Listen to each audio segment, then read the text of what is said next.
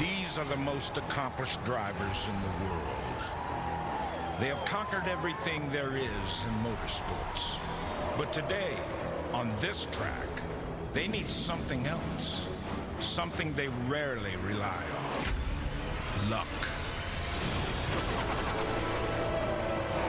Insane speeds, no space, steep turns. It's going to be big. Oh, huge wreck. Talladega doesn't care who you are. It wants to beat you. So luck, not a bad thing to have today. This is Talladega.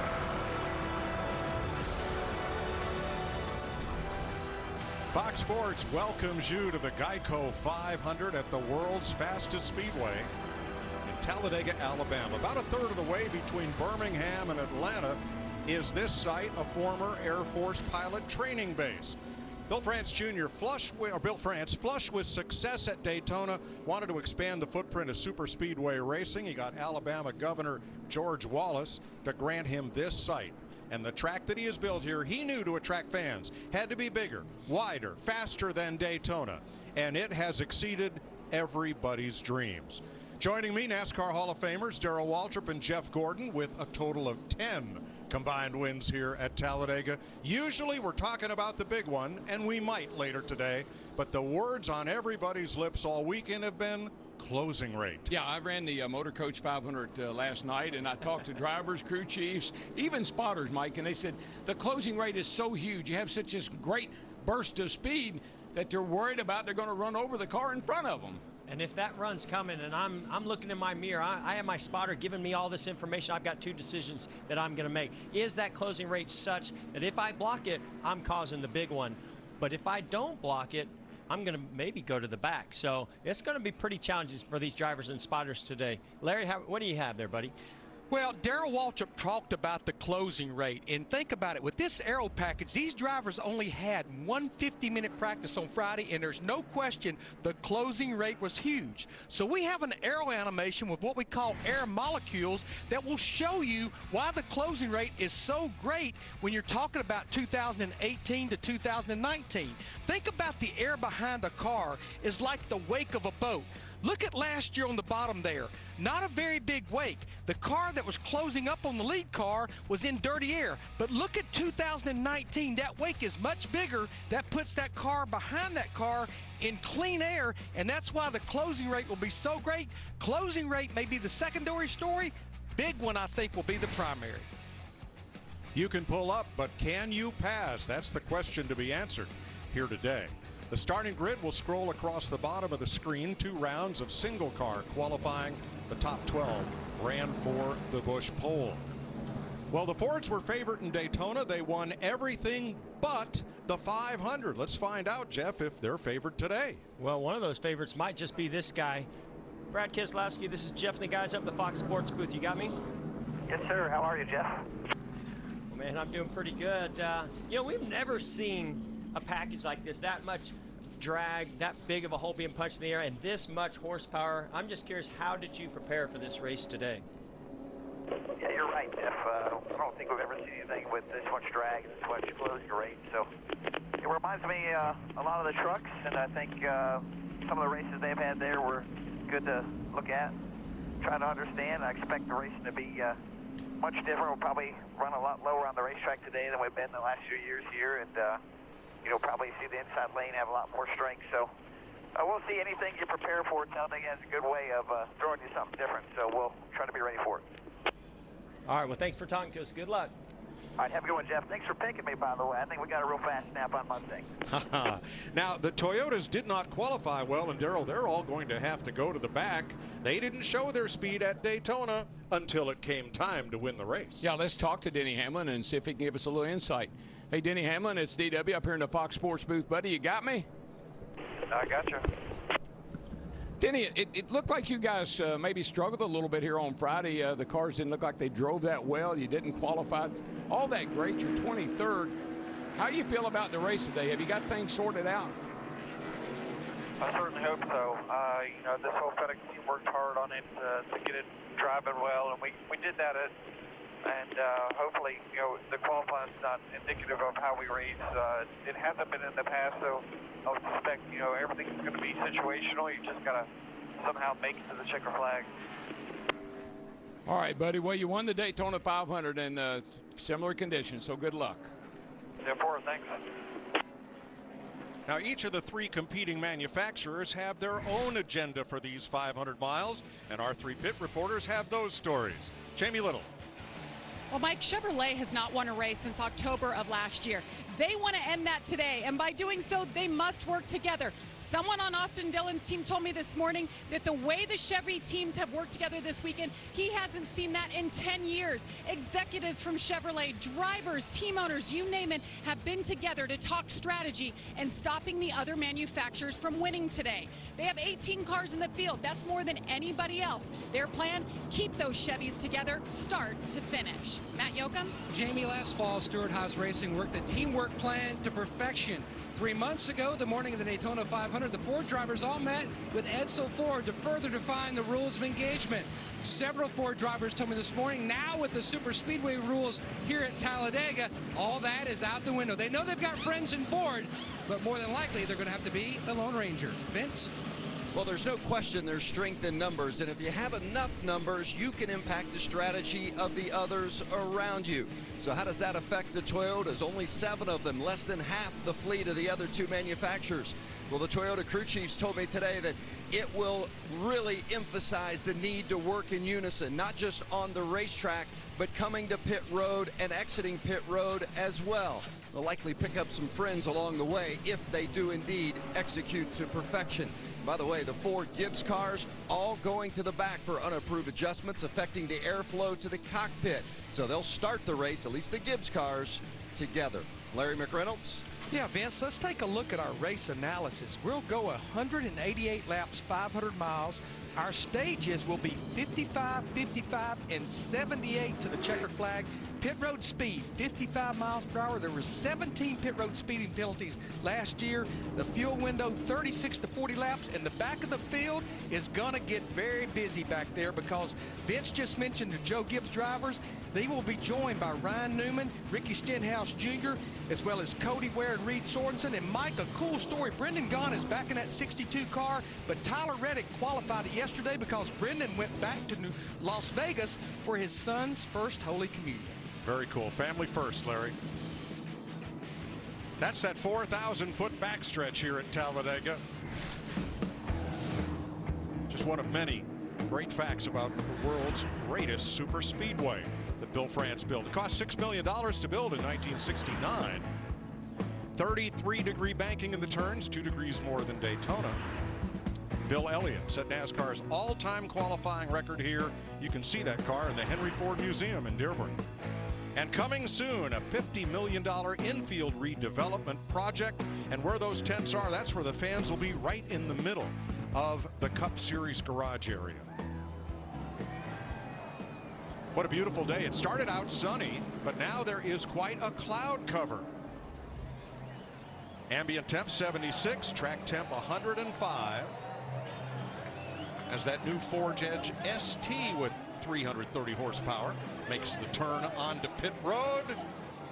And remember, the start-finish line is not in the middle of the tri-oval as it is in Daytona. It's way down here toward turn 1. You got a lot to think about between the middle of the tri-oval and the start-finish line. And Mike, you got to be willing to play well with others. You're going to have to work with other teams, whether it's your manufacturer or not. And folks, let me tell you, my heart is pumping. The green flag is in the air. Boogity, boogity, boogity. Well, let's go racing, boys, and please be nice to each other. First 3 cars up both lanes with a small breakaway. Bottom's going to form quicker than the top. Clear high if you want it, clear high if you want it, clear high if you want it, clear high if you want it. All clear.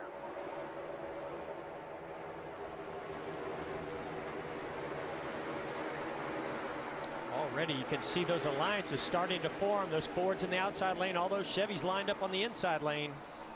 Well, it was a Chevy Ford front row. Austin Dillon electing the inside, and the Fords formed up quickly up high behind Eric Almirola.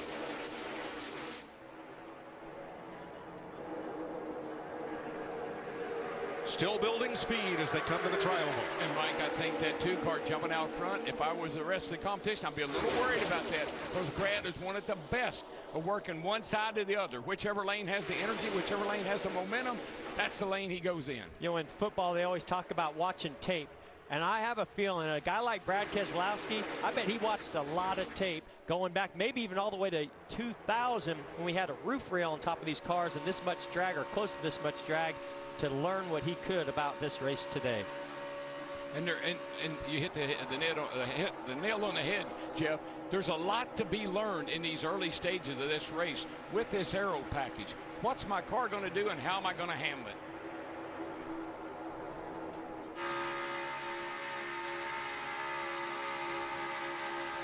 Martin Truex way up on the high side, bringing Stenhouse, Suarez, and DiBenedetto with him. And remember, that 19 of Mark Truex Jr., he had to go to the back. He was one of those cars for an unimproved adjustment. He's made up a lot of ground, and so is his teammate there, Eric Jones, on the inside. Darrell, what did the Gibbs teams do to their cars that caused them to have to go start in the back? Yeah, they have a hose that's in the right side window that blows air, I think probably to the driver's feet or on the driver, and they were crimping that hose shut so that the air couldn't get in the car. So a minor thing, but NASCAR didn't like it. Not allowed to make those adjustments after qualifying and after inspection. There are 2 of the Gibbs cars working their way toward the front, where one of them finished in Daytona. One in front of that 43. Pretty obvious here. You got Jimmy Johnson, Kyle Busch, a couple others that are back there in the back. I think they're playing a little bit different strategy. I think they know there might be a big one today, and they might try to play it a little bit safe to get further back. They know also they can save some fuel back there. Well, and when you got good cars back there with you, as long as you keep the lead pack in sight, pretty close by, in touch, you're not going to lose that much. And you got somebody to help you get up there if you have to. It was always kind of nice to have 3 or 4 fast cars kind of riding at the back if you were back there by yourself. Here comes Truex, steaming around the outside and bringing a fast train with him. Well, he's got one of the best pushers and one of the most aggressive drafters right behind him in Ricky Stenhouse Jr. Joey Logano came up to block. Man, see that we call them cow flaps. They're actually a part of the hood now. Those things are flapping all over the place. I talked to a bunch of the guys. They actually increased the size of the bolts that hold those flaps because they saw them jumping around so much. I think some of these teams are going to have a hard time keeping some body panels on these cars today, and I'm not talking about from wrecks. Yeah, I know. The turbulence around these cars is incredible. In the middle, Ryan Blaney trying to bring Michael McDowell along. Those front row cars have shown a lot of speed. They're Fords. There's Blaney in the 12, McDowell in the 34, and their new teammate this year, Matt Tifft, in the 36, trying to make something happen. Just remember, Mike, that when you're up high like we see the 22 car Joey Logano, you're running a much bigger circle. So that bottom is going to get ahead of you. Wow, did you see right there? And this is what I think you got to worry about. You saw Joey Logano moved up to block the 19 Mark Truex Jr. They made a little bit of contact because of that closing rate, and Ricky Stenhouse Jr. shot down the middle to take advantage of it. Stenhouse with a run, gets right to the bumper of Logano. And you see how that's shaking? That's how it feels in the car. That car, this is not a smooth ride. Whoa! Stenhouse just slammed the door on Martin Truex. Yes, won't be the last time we say that. Vince. Ricky Stenhouse Jr. qualified 6th, and when I asked his crew chief Brian Patty if he was concerned about giving up all that track position, having to go to the rear for those unapproved adjustments, he said very simply, if you can't get back to the front in 55 laps, you got bigger problems. I'm not worried at all, and we see exactly why. But he lost his momentum here, trying to hold Truex back, and look where he's headed. Yeah, and see, that's what I think these guys are going to be learning in this first portion of this race, is how big of a run is going to come from behind, and what do I need to block? He moved up to block that 19 when he should have probably just stayed behind Joey Logano in that middle lane. Well, just think about Truex. He was almost to the front of the outside line, almost pulled up to the front of the inside line there, and look where he is now. I mean, that outside line just doesn't seem to go anywhere when that bottom stage formed up. And remember, you know, that closing rate is such that means you have to make very quick decisions. It's got to be either instinctive or it's got to be thought out. But when it happens that fast, there's not a lot thinking about. You just go.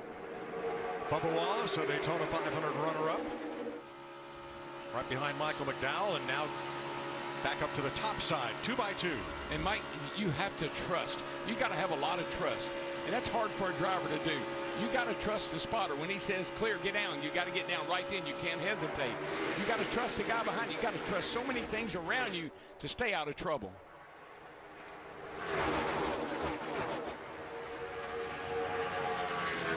Austin Dillon in the 3. Started from the pole. He's dropped back to 7th. First driver to win a pole for a Cup race on his birthday since Jeff Bodine at North Wilkesboro, 1986. My goodness. I was there. Did you get cake? They were working on the triangle back in those days. The Bodine triangle. You see a little bit of debris on the nose of the 2-car Brad Keselowski. I think it's out of the way where it's not going to affect the cooling too much, so we'll keep an eye on it. Well, we saw yesterday, Jeff, the cars out front were the ones that picked up the trash. They got to the trash, picked it up. They had a lot of trouble with that yesterday. Yeah, but Logano's got some too, Jamie. I talked to Joey Logano this morning about what he needs from his spotter, TJ Majors. He said he can't talk enough. I want him talking the entire time. And I don't want him to give me suggestions. I want him to be deliberate. When he tells me something, I'm going to do it. And after that move you saw as he led this pack, he reminded TJ, I need you to be deliberate on your calls. Well, I don't think there's a better spotter up there. You remember, he was Dale Jr.'s spotter for a long time. So he knows what he's doing. Ryan Blaney takes the lead. Penske has won 6 of the last 9 here. Cautions out at Talladega. A lot of damage for several cars. Bubba Wallace coming down the front straightaway past the start-finish line, bump drafting on the 12 of Ryan Blaney. Watch the right of your screen and see what happens. You can just see he connects to the rear bumper, Ryan Blaney, and he tries to jump out to pass him, but they were still connected and made contact. Blaney actually got pretty lucky to come out of it the way he did, but unfortunately it turned Bubba sideways. Michael McDowell is collected, and behind them Clint Boyer, Kevin Harvick, and more. You can see that hood flap. That means you're in that pocket of air that you can stay connected to that rear bumper of the car in front of you. Yeah, he just moved to his left, and when you hit that car on the left side, it just. And that's also as he turned back to the right. These cars, when you turn back to the right, they load on that left rear, and it just turned him sideways to the right. You'll see a lot of that. That's why these cars aren't as stable as they used to be. Riding with Daniel Suarez. Wallace in the middle, pushing Blaney just ahead of the 11 of Hamlin. Stay up there. Stay up, stay up, stay up. They're wrecking behind you. Keep digging. Close call. Joey Logano looking back.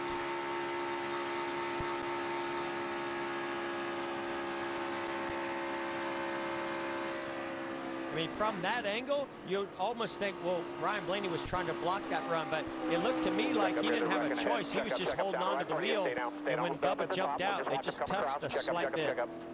Nice and easy.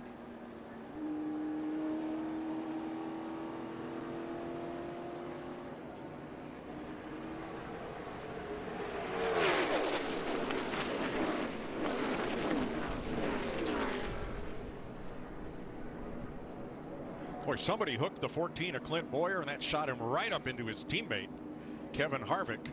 A lot of damage to his car. And they had such great hopes for today.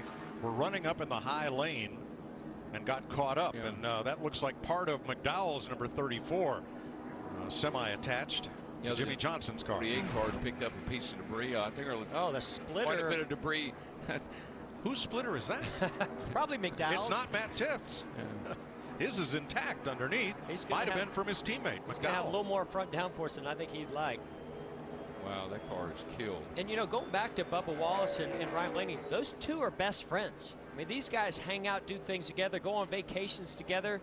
But when you get out there on the racetrack, there's no friends. I mean, you got to go and compete with one another. They were best friends. I don't know about it. We'll see how it goes tomorrow. Today, anyway. Well, Larry McReynolds, now NASCAR requires a certain amount of parts to be on these cars, and there's only so much you can replace. What are these teams' options? Well, the biggest thing, Mike, is the clock that's fighting them. It's a 6-minute damage repair clause clock, and they have to get under the 6 minutes and get back up to minimum speed when we go back racing. But pretty much things like the rear bumper cover, it's mandatory. The deck lid's mandatory. Anything like that. In the nose itself, it's not necessarily mandatory, but there's no way you'd want to be racing here at Talladega without the nose. But what's interesting about this time of this caution, Mike, is remember my fuel window was about 36 to 40 laps. We're getting real close to the threshold of being able to pit now and make it to the end of stage 1 at 55 laps. Okay, Larry, pit road has not yet opened during this first caution of the day. Denny Hamlin in and out with a good bit of repair to the right front of his car. And I'm looking at what this piece, I don't think that's a splitter. I think it's actually the pan that connects to the splitter that goes underneath the radiator. I don't know what it is, but it's stuck. It's big and it's stuck. Cannot get it out. And now Matt Tifft was behind his teammate, the 34 of McDowell. Let's see what happens once again here.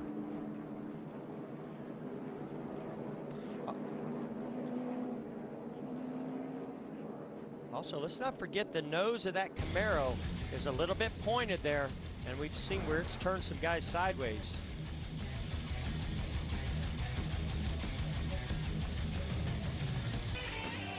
That is Matt Tiff's car under the damage repair policy. Looks like they'll be able to send him out, get him back up to minimum speed. Then he would be able to make further repairs. Kevin Harvick, though, with some serious damage on his plaid flannel number 4. Hey, there's the Busch guy. He should be concerned. Maybe he can help affect repairs there. I'm told 2 things you never wear to Talladega are flannel and ties. Oh. So put him in one scare category and put us in the other. Take this tie. Uh-oh. Kevin Harvick's actually come to a stop. Yeah, he got a good bit of, he hit that outside wall really hard. And Kevin and Clint Boyer hit him really hard on the left side. Yeah, I got to believe they got to be running short on time here on this damaged vehicle policy. Vince, pit road's open. Eric Jones pitting from 3rd. He'll stop a little short in his pit box so he doesn't get blocked in by the 8, which will pit in front of him. Jones, gas only. Matt? And looking at fuel only for a number of different cars in my area. In fact, the 18 of Kyle Busch, their game plan was the Larry Mack move. Jamie. Joey Logano in the 22, fuel only, but they looked at the nose. He said the pace car spit up some debris into the nose. They looked at it, looks like it's okay. Man, you're having a bad day when this pace car throws something into your grill. Looking at Alex Bowman picking up 11 spots. We'll check to see, did he stop in his pit stall. There's Boyer back out. The left side looked fine. Oh, yeah, he's got a lot of damage to that car. First caution of the day, 14 laps in Talladega.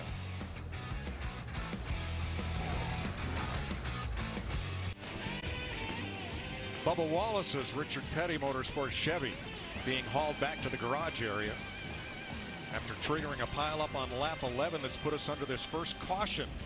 Speeding penalties. Exiting the pits, Chase Elliott, Ryan Blaney, Kyle Busch. They will all go to the back.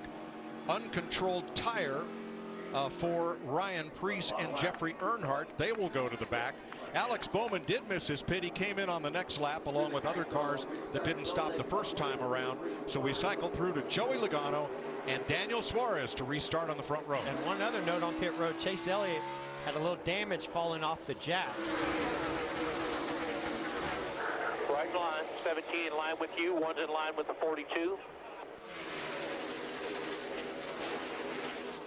Still all in line, still all line. 17 pushing you, 17 pushing you, still pushing you. Got the 2 pushing the 10 in front of you, clear to the line now. 3 wide, headed for turn 3. In the middle still, in the middle, in the middle. Just 1 inside, now you got help. Looks like Truex said that outside didn't work so hot. I'm going to drop down here in the bottom. That looks a little bit better line for me. Well, one thing's for sure, after that incident we just saw with Bubba Wallace and Ryan Blaney, it hasn't slowed anybody down from putting blocks together and trying to stop that momentum from behind.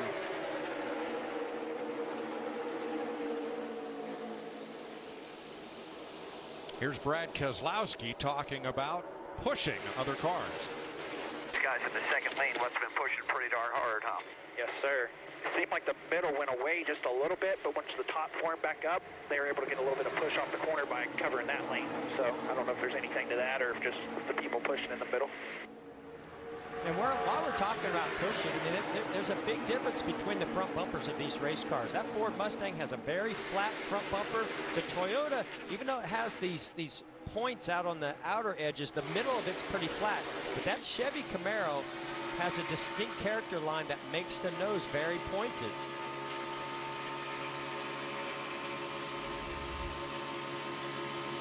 Eric Almirola back out front. Here's Vince. Well, and one victimized by that accident was Michael McDowell. The team had been so optimistic heading into the day. What did you see, Mike? Yeah, not a whole lot. You know, just pretty early on to be that aggressive. And, you know, unfortunately for Love's Travel Stop Ford, we were just wrong place, wrong time. I didn't really see what happened. Just saw the 43 coming up the racetrack, and that was about it. So, yeah, just disappointing. We've had such good speed and such a great super speedway program, and really hopeful for today. And, you know, to be out so early on is very disappointing. But, you know, it's out of your control. It's part of super speedway racing. Mike? McDowell hoping to follow up on his top 5 finish in the Daytona 500. Look like, you know, over on the right side, the outside line, look like the 42, the 1, those are Chevrolets. Look like the Chevy guys might be trying to group up on the outside and get a little shove up near the front and see if that works for them. It's a pretty cool move that I saw Joey Logano do through the middle of 3 and 4. He was on that bottom lane, and he shot up to the middle lane. And what that did was then that forced the guys on that second lane to the third lane. But so far, that third lane seems to still have the most momentum and organization of those cars and those Chevys. All right, Vince is caught up with Bubba Wallace. Bubba out of the care center, checked and released. The front bumper versus the front bumper of your Chevrolet versus the rear of the Ford. Did that have any significance in the incident, or was it just too much bump?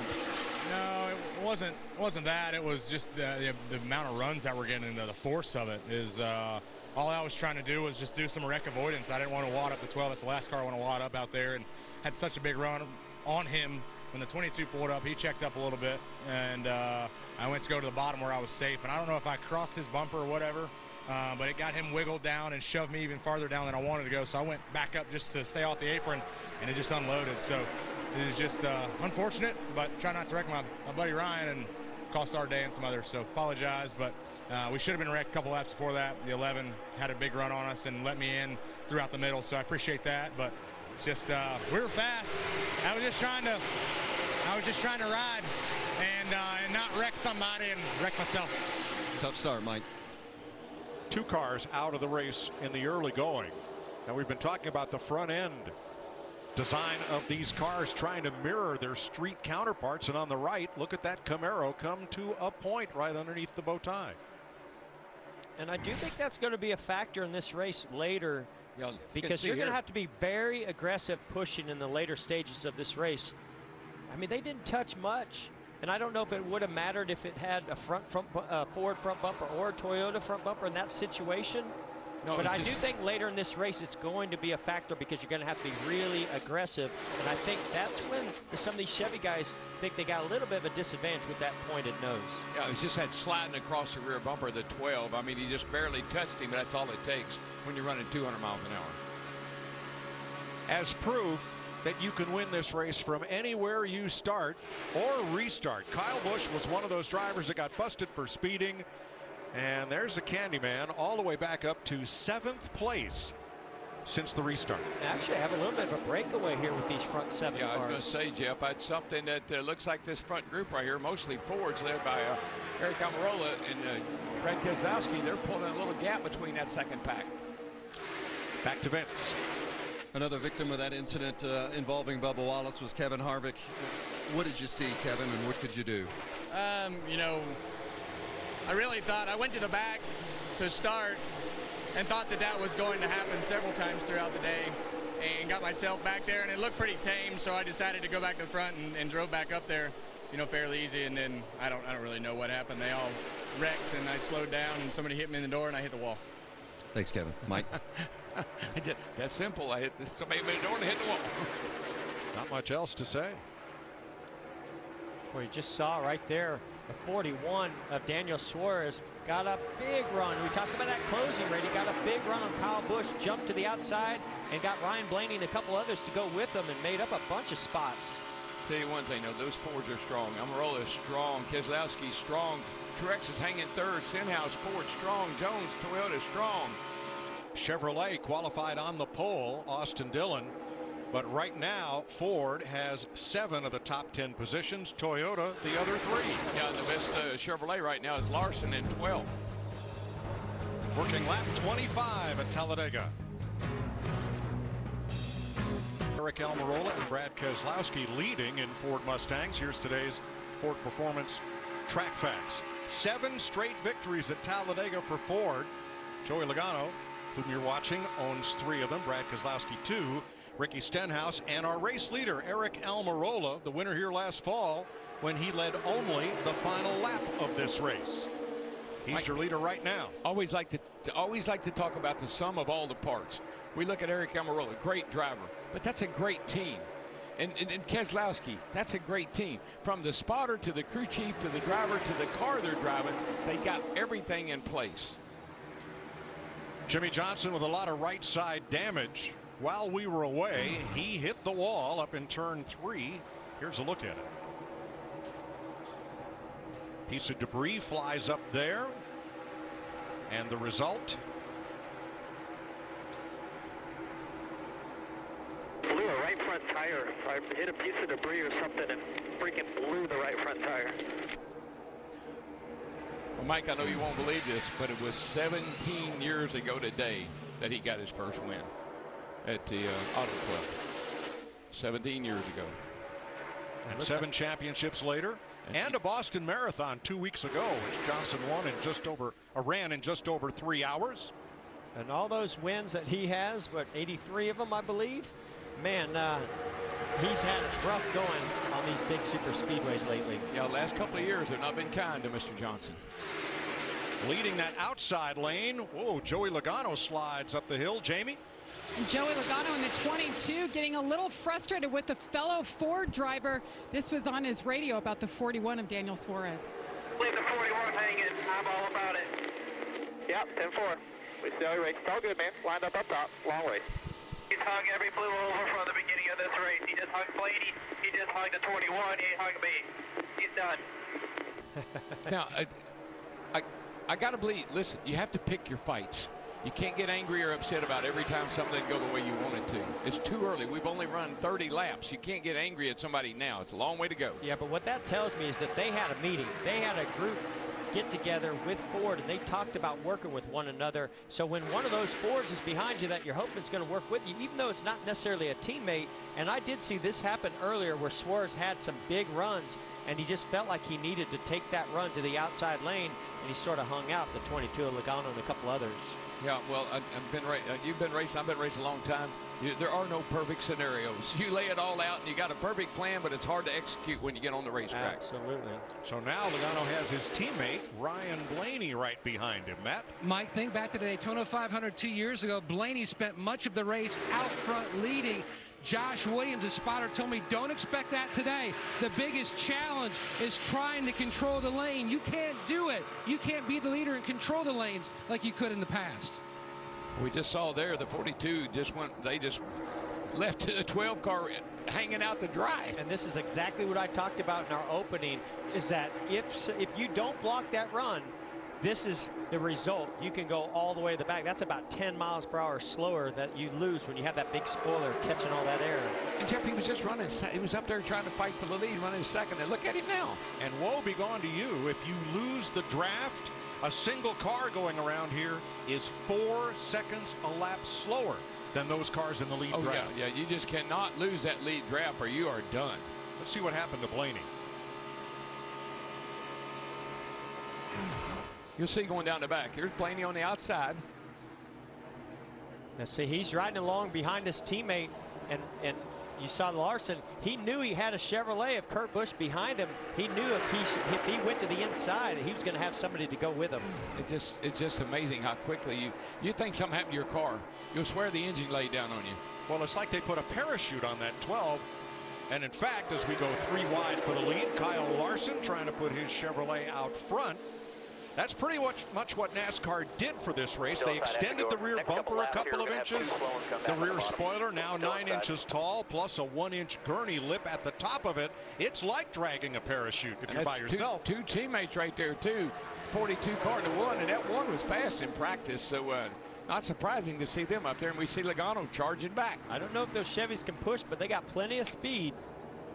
2 inside, no hole, 2 inside. Chip Ganassi Racing out front. Kyle Larson, who's had one mistake-free race all year, or trouble-free race, let's say, not mistake. And Kurt Busch, who for the first 5 races had Chevrolet's only top 5 finishes. He's in the number 1. You know what I see, Mike? And it's been a while since I've seen this. You can be leading and get pushed out of the line. You can fall way back, like we saw Logano. But they have enough horsepower and enough throttle response that you can get yourself back to the front. You don't just pull out and pass, but you can work yourself back to the front. And that is the big difference with this year's engine configuration. 550 horsepower at Talladega. That's approximately 100 horsepower more of pull-up to pass power than these drivers had last year. Well, they kind of broke up that outside lane when this inside lane started working. And I think they did a little bit of push in there to get a big run to put Amarola out front. Here's another look. There you go, the 19 to the rear bumper of the 2 car. Bump, now, bump, boom, bump. boom. And there they go. Just that little bit of a momentum. And then look what it does. And how well those bumpers line up. And you know what I like about Truex? He learned his lesson. He got up on that outside. He lost a bunch of spots. He got himself back down on the bottom, and he's in 3rd place, and you ain't going to move him.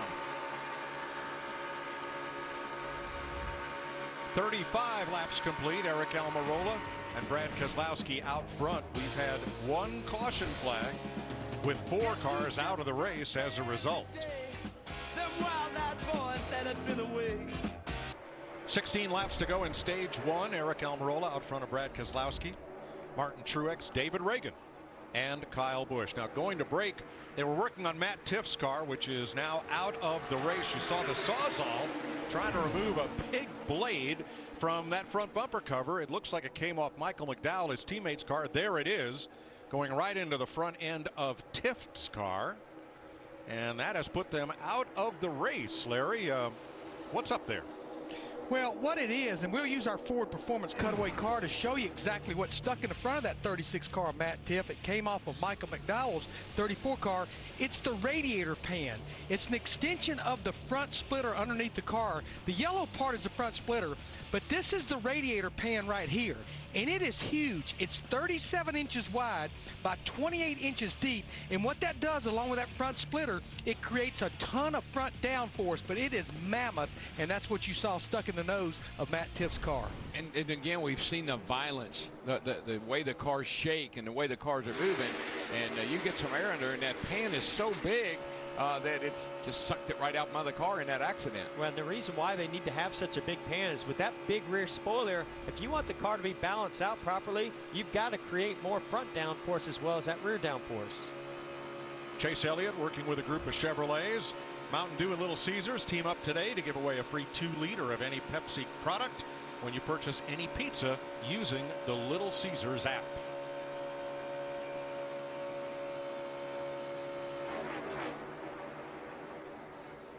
$14 to go in stage 1. Larry talked about the fuel window, and fuel is a concern on the two-way radios. Here's Eric Jones' team. We're getting worse on fuel mileage here, just FYI, as they get more straightened out. Like, I don't know if 2 or 3 of those guys in the lead can actually do this. We just need to be cognizant. I used a little bit of extra fuel just to get this spot, but I'm milking it right now. We can see that. You had to use it to get caught up, and then now you're doing better. So I'll keep you aware. How about his teammate just ahead, Kyle Busch, Matt? Due to that speeding penalty, Mike, remember, he came back down pit road to serve the penalty. He topped off. Jeff, you were spot on. Tony Hirschman III, his spotter, told me this morning. The runs will happen so fast. The information he gives Kyle, it's up to him. He cannot hesitate when he makes a move.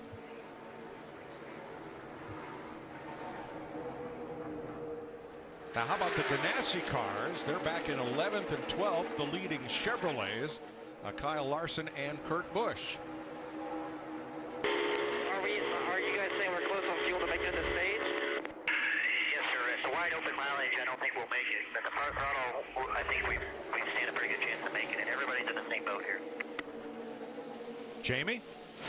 And the one at Kurt Busch was telling his team at the drop of the green flag, I'm about 75% throttle. Well, with 20 to go in this stage, they told him, we need you to back off a little bit more. Don't push that 42 too much. And then they alerted him that the other Chevys are in the same boat, so to hang on to make it to the end. And we see them now. They were up there fighting for the lead a little bit ago, and now they're soft pedaling this thing, trying to make it to the break. Yeah, and those teams on those pit boxes, they can see live data. They can see how much full throttle they're using to calculate that fuel mileage. Well, let's check in on the Fords. How about the Penske team? Matt. Mike, right before he was drop kicked out of that high line, Ryan Blaney told his team, I'm not able to save any fuel at all. I am wide open at this point.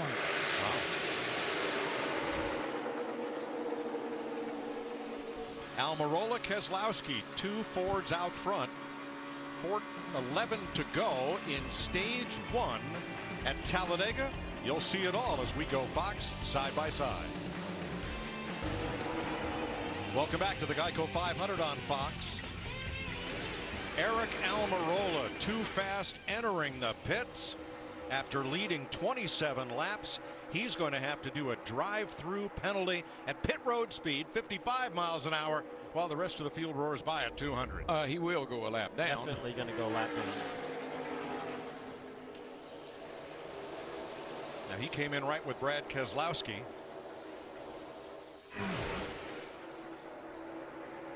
Almirola, the white car. And I'm not sure how much these drivers had an opportunity to practice getting on pit road, but you can see right there, he's doing everything he can to keep from locking up those tires. Third speeding penalty of the season for Almirola. All the Penske cars stopped, as did Almirola on that lap. Martin Truex, the leader, our most recent winner on the short track at Richmond. Here comes Ty Dillon up the outside in his Chevrolet. Second place, David Reagan. Second generation driver from Unadilla, Georgia. He's got to win here. He's got to win at Daytona. He's racing for Shriners Hospital, and he is the last of Bob Jenkins' front row racing cars. Of 3 of them that started, he's the last one running. But that David has slayed Goliath a couple of times at the super speedways like this. And I'm not so sure he had a teammate to help him do it. How about Martin Truex on fuel? Will we be able to make it leading here? I don't know. I feel like we need to drop back one. Sure how to do that. There's some gaps if you can get out and get back in. Truex trying to drop back a bit, but he is still pushing all the air off the front of his Toyota in the bottom lane as Ty Dillon takes the lead. Well, and with this few laps left in this stage, I'm not sure how much fuel you could really even save if you get back there and try to draft. Ty Dillon, younger of the 2 brothers. His older brother started from the pole. Ty came into this race an 80-to-1 shot, but that didn't make him a bad pick. Oh, I think he's a good pick. And he won the stage, I don't know, Richmond a couple weeks ago, and he got so excited. Remember that? Great view from our visor camera here on board Alex Bowman. But we're talking about Truex and his situation. He's got to win. So he can do a little gambling if he wants to. He's jumped into 5th place on the outside. Vince? Well, and David Reagan, who's the first car on that inside line, had previously been behind Martin Truex Jr. on that inside line. They've told Reagan he's a half a lap short, and they need him to save, trying to get to the end with the 38, Matt. Fuel is a concern for the 18 of Kyle Busch. Adam Stevens told him, you need to go into fuel conservation mode, but he's lost a lot of drafting help, punching that big hole. He's dropped all the way to the back of this entire line trying to save fuel. And Mike, listen, so folks at home say, well, how are you going to save fuel? If you're not you back out of that throttle, you not push it all the way down, you're going to burn less fuel. If you're in it, you can win it. This is Justin Haley. This is his very first start in the NASCAR Cup Series. And he is in the top 10 right now. And he might be celebrating something else today because this is his birthday, 20th birthday today. And guess who has the fastest lap of the race so far? Justin Haley. How did you know? How about that? At 202 miles per hour. I found it. Now, Eric Almirola, in addition to the speeding problem, a speeding issue, has what problem, Matt? And DW, what's your famous line when it comes to racing? Don't beat yourself. Exactly. Eric Almirola told his team, I slid the tires entering pit road too hot. I'm just hoping I can make it to the break. 3 more laps. Yeah, so what happens, these tires, when you come in like that and you lock one of those tires up, which he probably locked the left front tire but didn't see the right front, that'll flat spot that tire and possibly cause a vibration and a blown tire. Well, remember we saw him trying to get on pit road and it looked like he was, like the tires were trying to lock up and he was trying to keep them from it. Hey, guys, if they don't come to pit road now, they're going to go to the end of the stage because we are now coming to 2 to go and pit road will be closed. So everybody out there, they've made their bed. They have to run it in the stage, plus wait until they open pit road, Jamie. Austin Dillon in the 3 is all about stage points. I just asked his crew chief, are you guys good on fuel? He gave me the thumbs up. They are good, but they also told him, be aware of the 88. They told their spotter, if he starts to stumble, put that hand up. Keep your eye on the 88 ahead of you. All right, Larry, as a crew chief, all right, you might make it to the end of the stage, but what about when the caution comes out? Are you going to be worried about running out before you can even get on pit road? Absolutely, Jeff. With 33 degrees of banking, you may see a lot of them down on the apron when this stage ends until they do open pit road. All right, stage points at stake. Kyle Busch in position to get the last one of those. No Haley in the 77 ahead of Kyle Busch for 10th. Busch back to 10th. I love it. This is the battle of saving fuel to see who wants to win this stage. Truex might be out. I think they all might be. They're all running on fumes. I mean, it's really, really going to be close for these guys. They were on pit road at lap 14 and some at lap 15. They do have the that first caution flag. They do have that reserve. They have a slight reserve they can switch over to. I'm sure most of them are on right now. And you've got 1 lap. Most of the time they set that up with about 3/4 of a lap. So they have it planned out of when that thing cuts out. You flip that switch to that second pump. You have to come back to pit road. Kligerman and others down on the apron, apparently loss of fuel pressure. There's no gas gauge in these cars. Nope. But here we come, final lap, stage 1. And Ty Dillon from Welcome, North Carolina. The Geico Chevy is going to win the stage from Alex Bowman Chevrolet. 1, 2, 3, 4 with Austin Dillon and Chase Elliott. His second stage win of this season.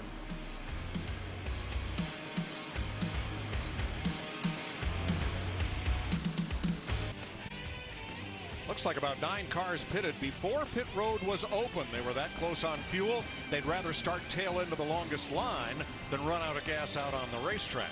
So now the pace car brings them around and pit road will be open at the end of stage 1. Ty Dillon leading 3 more Chevrolets to the green and white checkered flag to end the first of 3 stages. Yeah, Ty, and also Austin third in that stage. So nice job.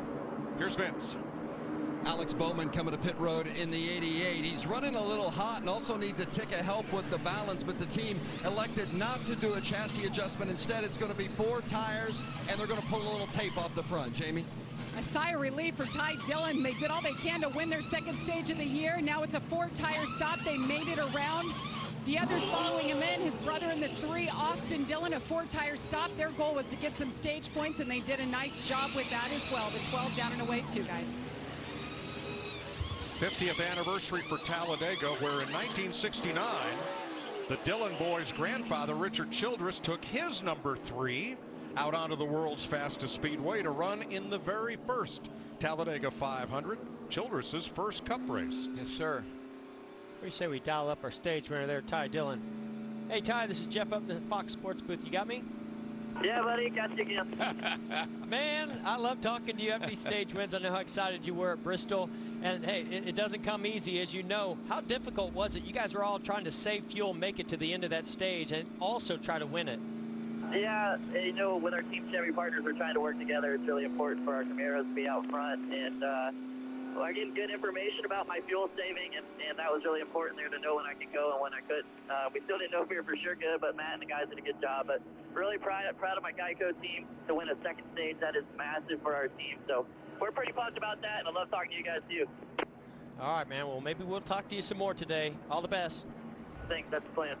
He mentioned Matt. That's Matt Borland, his crew chief. Second stage win of the season for the younger of the two Dillon brothers from Welcome, North Carolina, Ty out front.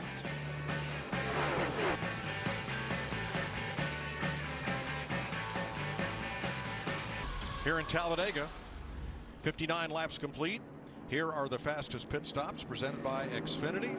Chase Elliott, one of those first four in stage one. Ricky Stenhouse, Alex Bowman, Ryan Blaney, William Byron were the fast five. Now, we mentioned 10 drivers stopped before pit road was open so they wouldn't run out of Sunoco race fuel. And here they are. They'll have to go to the end of the longest line when they form up for the restart. There was one other penalty. Martin Truex was nabbed for too many men over the wall by NASCAR's pit road officiating system.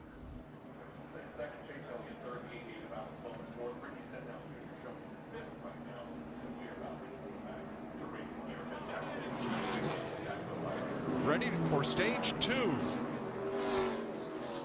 As the drivers approach the Geico restart zone, anywhere within that area, the control car can hit the gas and restart the race. If he does not do so by the end of that green zone, the flagman will restart.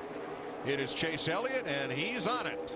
When you heard Ty Dillon, when we talked to him on the radio, talked about the Chevrolets working together, and that's exactly what he was talking about. That's teammate Chase Elliott to Alex Bowman, moves right down in front of him so they can get connected. You got William Byron back there, the 3 of Austin Dillon, the 13 of Ty Dillon on the outside.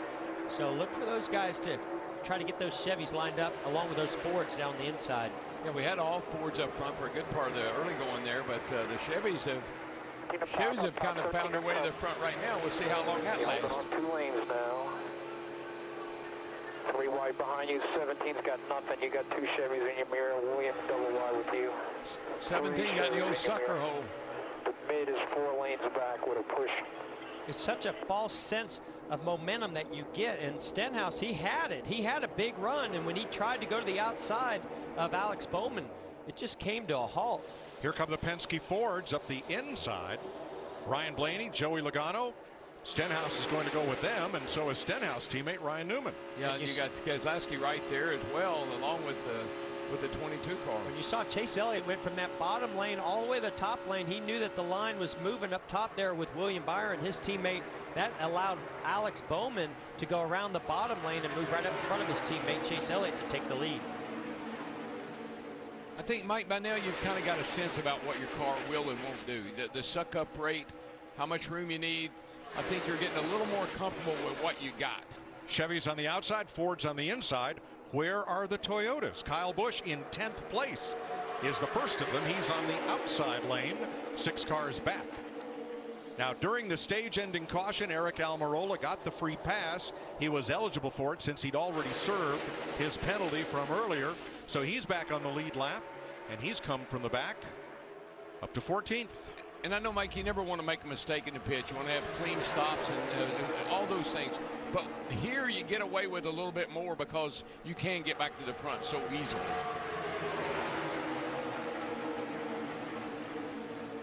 Larry Mack. Yeah, let's do our Duracell Drive and Trust. This is Eric Almirola's 8th full-time season in the Cup Series and his 2nd at Stewart-Haas Racing.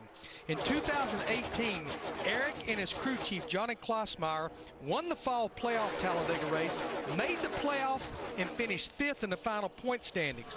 Now, Eric's spotter, Joel Edmonds, started spotting for Eric when he was at Richard Petty Motorsports in the 43 car, and at the beginning of 2018, when Eric came to Stewart-Haas, Joel made the move with him. I'd say the success that Eric, Johnny, and Joel has had together at Stewart-Haas Racing in their first 45 races in that 10 car, it's safe to say Eric Almirola is riding with some solid Duracell driving trust. Absolutely, Larry. He won here last fall. Now, what you're looking at is from the spotter's perch, high above the tri-oval, and if those cars look tiny, it's because they're almost a mile away entering turn 3 from the spotter's point of view. You know who else is liking this view that he has right now? That guy in the lead right now, 88, Alex. This is the first laps I believe he's led this year. And you know, I spoke to him on pit road before this race started, and I said, hey, thanks for wearing that visor camera, and he said, I hope you don't see anything in front of me. Well, and right now he's getting his wish. Well, Jeff, take us for a lap with Alex Bowman. Yeah, so right here, you know, when you're out front now, it's a little bit different when you've got your teammate behind you, but watch the little movement of his head. Every time his head moves to the right a little bit, that's him looking in his mirror to see what's happening behind him. Is a second lane forming? Of course, right now, this is a good time to take a breath because things are pretty calm. You got two of your teammates right behind you. You got the Chevys lined up. This is the place you want to be in the calm before the storm. Just holding a nice wheel there, you know, wide open. You hear that RPM not changing a whole lot. He's not getting what we talked about, that closing rate, because he's leading this field right now. How much does it help that he has his two teammates directly in line behind him? Well, it makes you more comfortable. You know that they're going to not do anything to mess you up, which if it was a competitor, you never are sure. Feel pretty confident with a teammate right behind you, particularly somebody like Chase Elliott, who is a pretty conservative guy on the racetrack. I know you guys had a lot of fun Friday night on the boulevard, but seeing these cars flying around Talladega makes me want to do one thing. Oh, yeah. Crank it up.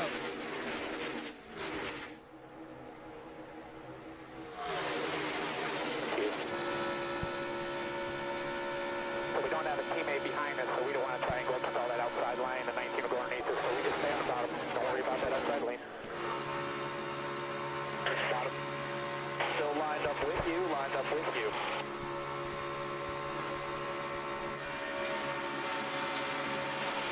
Half back to the 95.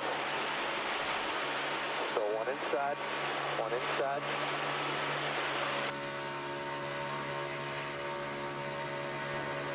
Bottom two, way to be patient there.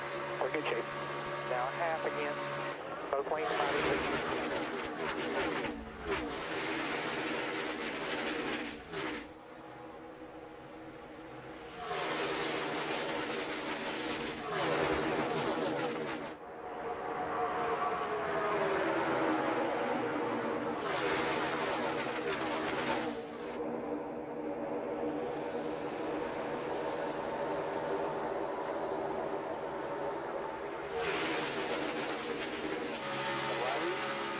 Up at 95 with you, still 3 wide.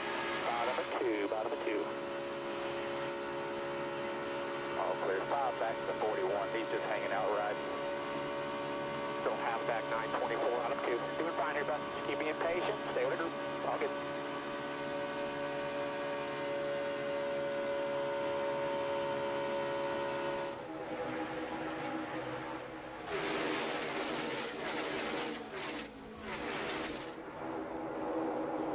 Brad Keselowski brought the Fords of Eric Almirola, Joey Logano, and David Reagan around the outside to the lead. 68 laps complete at Talladega, and that number 10 of Almirola was the free pass car last caution. Now he's up in the top 3.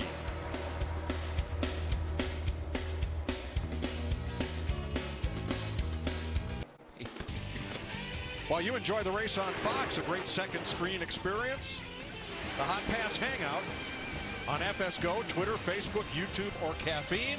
Join Michael Waltrip, Caitlin Vinci, and Regan Smith. Joey Logano has got to the lead, and here comes David Reagan on him. And Brad Keselowski to the inside, and Kyle Busch in the 18. I was going to say, unfortunately, David Reagan didn't have anybody to go with him on that move, so I don't know how well that's going to work out. Luckily, he picked up Kyle Busch. Well, I don't think that was a good idea for David. But he's got a great race car, I'll tell you that. Reagan in the 38. You know, when you talk about guys that are good on these super speedways, look at Joey Logano, the 22 car. He knows that run's coming. Probably TJ Majors, his spotter, told him. He's looking in his mirror. He goes down and blocks that lane that Kyle Busch had all that speed and momentum. And once you get that momentum, just ride it as long as you can. And that's why he actually has such a run on his teammate, Brad Keselowski. He just goes right on by him.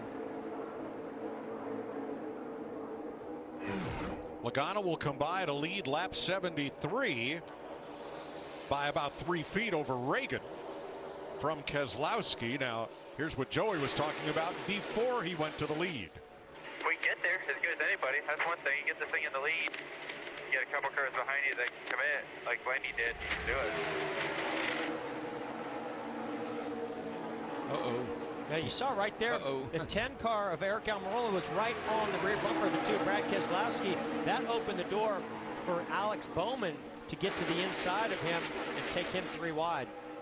Well, friends are where you find them. Kyle Busch is the only Toyota in the front 5, but looks like he's found a friend with David Reagan. Oh, never mind. Reagan drops down.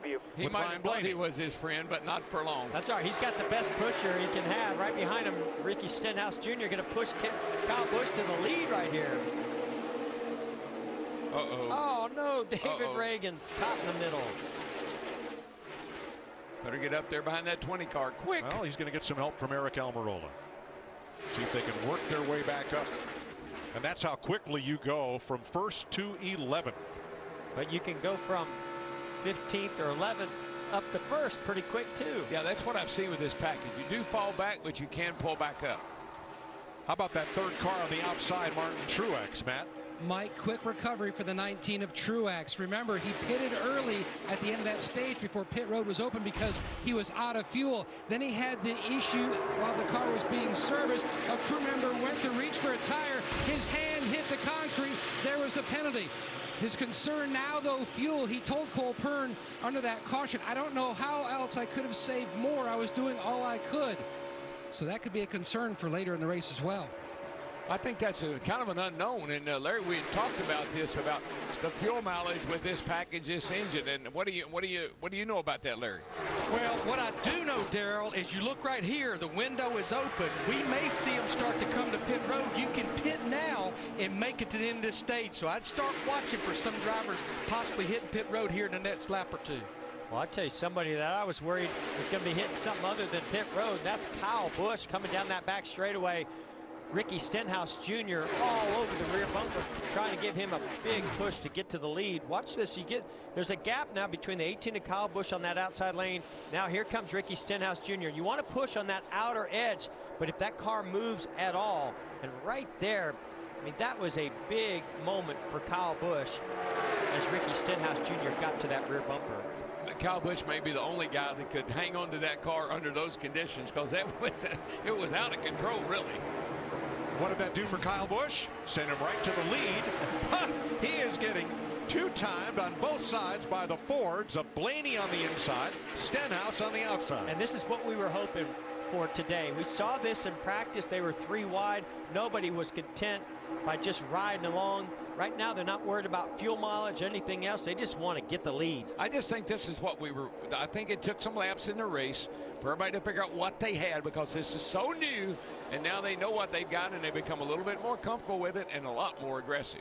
Well, we've had more lead changes already today than in the entire 500 miles last fall. Well, yeah, that's because Kurt Busch led pretty much every lap except for the last one. This is it, Mike. This is so intense, and we talked about this, Jeff and I have, and I think you too. This is mental. This is not physical. It's easy to drive these cars around this racetrack. Mentally, though, it wears you out. Joey Logano in the 22. He was at the next table at dinner last night. I said, what do you think? He says, I think you're going to see an entertaining race. And you'll see it all as we go Fox side by side. Olive Branch, Mississippi's Ricky Stenhouse is the first of 5 Fords in front. 81 laps into the Geico 500 at Talladega. 26 laps complete. We're almost halfway through stage 2. I love Brian Petty, Ricky Stenhouse Jr.'s crew chief. He and they go together. They both are going to do everything in their power to win this race. Whatever it, Ricky Stenhouse, a whatever it takes driver. Petty is a whatever it takes crew chief. When Stenhouse is also a guy, he's not content being 2nd, 3rd, 4th, or 5th. He wants to be leading. A lot of action on pit road about halfway through this stage. Vince. The 42 of Kyle Larson coming to pit road. Larson's been dealing with a little bit loose race car. It's going to be gas only, Matt. And it's going to be fuel only for the 24 of William Byron. All the Chevrolets on pit road, topping off. Jamie? Austin Dillon in the 3 right now. Chase Elliott, nice recovery. Little time, no tires there for the 3 or the 13. They go off pit road altogether. We talked at the top of the day about all the manufacturers each having their own agendas, and Chevrolet has just shown their hand. Well, and if it's a race of numbers, Mike, that was 11 Chevrolets that just came together. If they can keep those Chevrolets together, that's going to be very powerful. I tell you, I can't imagine that you can't get the guys. They have seen the benefits in races past working together, and I think you gotta remember that when you get into these races. 27 laps to go in stage 2. Here's a quick word from Duracell. This is the #1 trusted brand. Ford's out front, 4 of them before Kyle Busch's number 18 Toyota. He also has Eric Jones and Martin Truex as teammates. Only 2 Chevrolets in the top 20, rookie Justin Haley and Brendan Gaughan in the top 15. Then further back, the cars that pitted. And Mike, remember that we don't have a restrictor plate here now. We have a tapered spacer. We don't have 400 horsepower. We have 550 horsepower. We don't have a 3-inch spoiler. We got a 9-inch spoiler. Everything about today's race is different than what we've ever had here before. That's why these crew chiefs and drivers are having to make adjustments on the fly. So we go from the lead pack to the cars that pitted moments ago. That group of 10 or more Chevrolets that all came in stayed on the lead lap with a fuel-only stop. Larry, tire wear, not much of a concern here? Yeah, it really isn't, Mike, but those Fords that's not pitted, they'll have to come somewhere around lap 90, which would be 20 to go in the stage if they're going to make this full fuel run. But yeah, I would say just like you saw the Chevrolets that pitted, Mike, no tires, fuel only. And then, Mike, I think a lot of these guys thought we may see a crash fest today.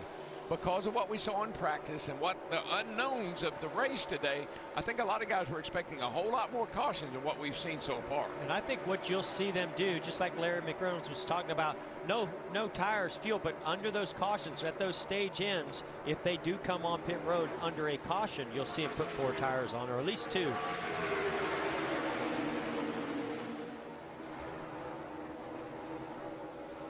I think there's a lot of elements of this race that's like any other race we've ever had here, Mike.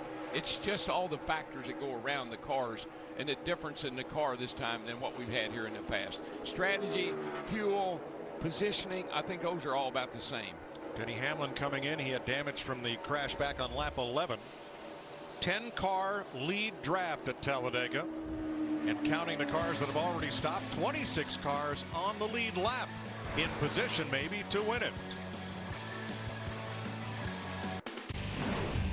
The Geico 500 on Fox is sponsored by Monster Energy, official sponsor of NASCAR.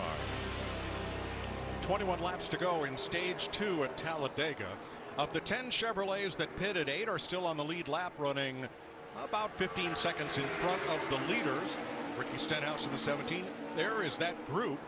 2 of those Chevys have gone a lap down. Teammates Chris Buescher and Ryan Preece could not pick up the draft of the other Chevys coming off the pits, so they're in this pack with the leaders. That includes all the Fords and Toyotas that have not yet pitted in stage 2.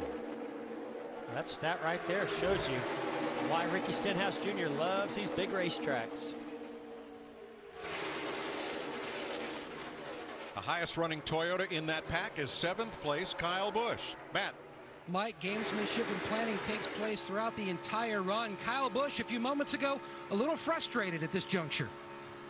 How the hell did we have 3 teammates in a row and we couldn't charge through there? I could pick them off one by one if we all just got together, stayed in line. Yeah, 10-4, working on it. That's my favorite thing. Yep, 10-4, working on it. All right there. Looks like, yes, a pit stop's coming from the Fords and one of the Toyotas. The leaders come to pit road. Kyle Busch picks up the lead in this race. Vince. The 2 of Brad Keselowski in, and you see gas only, also making sure that grill is clean. Just gas and go, Matt.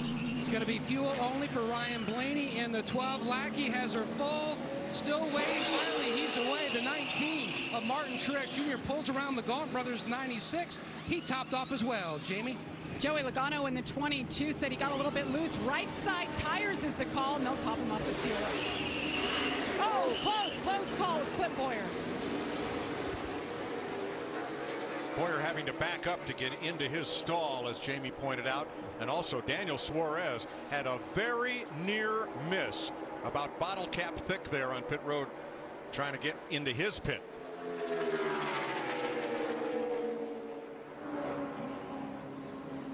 Vince? The 20 of Eric Jones has been spent much of the day out toward the front group. Chassis adjustment and gas for the 20 of Eric Jones, Matt. Those Toyotas are on pit road, fuel only for the 18 of Busch, and he's away. Matt DiBenedetto finishes up his fuel stop. There's Stanton Barrett's 52 getting serviced. And back into the fray. So as things cycle around. Hey, look at my buddy. Leader. Look at him go. And Mike, he is up on the wheel too, buddy.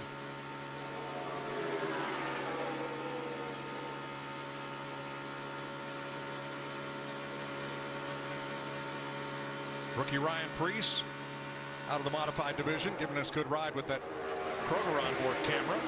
Here we go with Stenhouse around the outside of Kyle Busch.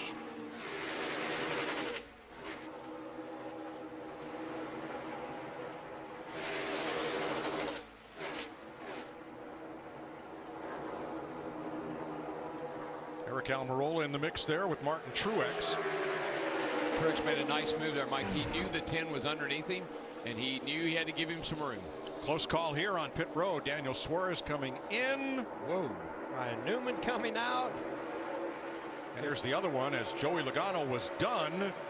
And Clint Boyer didn't quite know that. Boy, he really cut Logano a break there. What a heads-up move by Clint Boyer to avoid Joey Logano there.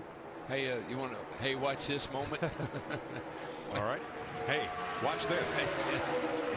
Chase Elliott, the 9. He's getting that big toe. 17 of Ricky Stenhouse Jr. tries to squeeze and put the block on Chase Elliott, but you know what you call that?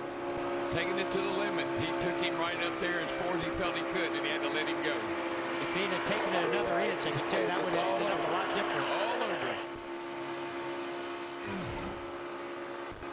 Chase Elliott, whose dad holds the all-time NASCAR qualifying speed record set right here, is now out in front of the Geico 500. 16 laps to go, stage 2.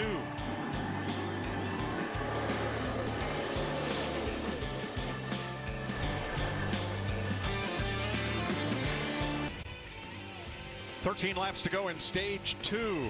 Let's go 3 wide, sponsored by John Deere. Chase Elliott, your leader on the left, watching Joey Logano and Eric Jones fight for 10th in the middle. And your stage 1 winner, Ty Dillon, has worked his way up into 6th, part of a 7-car Chevrolet train at the front. What's that song? Why don't you just meet me in the middle? Look at that huge run, that outside lane manufactured right there, led by the 10 of Eric Almirola. They looked like they were doing 5 miles per hour faster than the 8 of Daniel Hemrick there on the inside lane. 10 car's pretty steamy, my friend. Looks like it handles well. It's running fast. And you know, to me, these guys up front here right now, those Chevrolets on the inside lane, they've seen this happen before. I think they should start moving to that outside lane and blocking those Fords that are about to come to their outside. Well, remember what I told you a little bit ago. Jamie, go ahead. I just wanted to add on the 9 of Chase Elliott, who's leading. I talked to Alan Gustafson, his crew chief, this morning, and he said, you know, we had these manufacturer meetings, about 4 of them this weekend. He said, I've been part of that before, where Chevrolet wants us to get together, and they end up being a mess. He said, I'm very confident in what we're planning here today and getting all of the teams, all 18 cars on board. So they're working their way up front. And meanwhile, the 9, by the way, guys, he overcame a pit road speeding penalty, an issue when he fell off the jack, and now he's leading this race with a good car. Yeah, Jamie, I think what's a little discouraging, if I'm Chevy guys, is the Ford guys seem to be able to drive by them. They're all down the bottom, kind of single file working together. And here comes Almirola and Joey Logano and Keselowski, and they just seem to be able to drive up and take the lead. Well, if they're going to come by me, they're going to have to go by me on the inside, because I'm going to block that outside lane before they ever get there. They don't seem to be willing to move up. Well, they've broken up a little bit here. The 10 of Almirola broke away from some of those other Fords, and now he's trailing those Chevrolets. So we'll see what he can do if he doesn't have that help. Well, he's not going to get any help from Ty Dillon or Daniel Hemrick in the Chevys. the 13 and the 8. No, the first. And his other Fords, Stenhouse, the blue car, 17 there, too far back to help. The first thing they're going to want to try to do is shuffle that 10 car right out of that line. I know it, because I tell you, that 10 car, Almirola, he is a crafty dude now, I'm telling you. With the fast race car.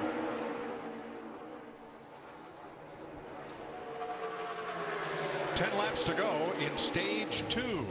Lap 101 complete at Talladega. Chase Elliott out front, side by side. 19 cars in the lead draft at Talladega, about the first dozen single file, and then it's still on as they jockey for position, closing in on the end of stage 2.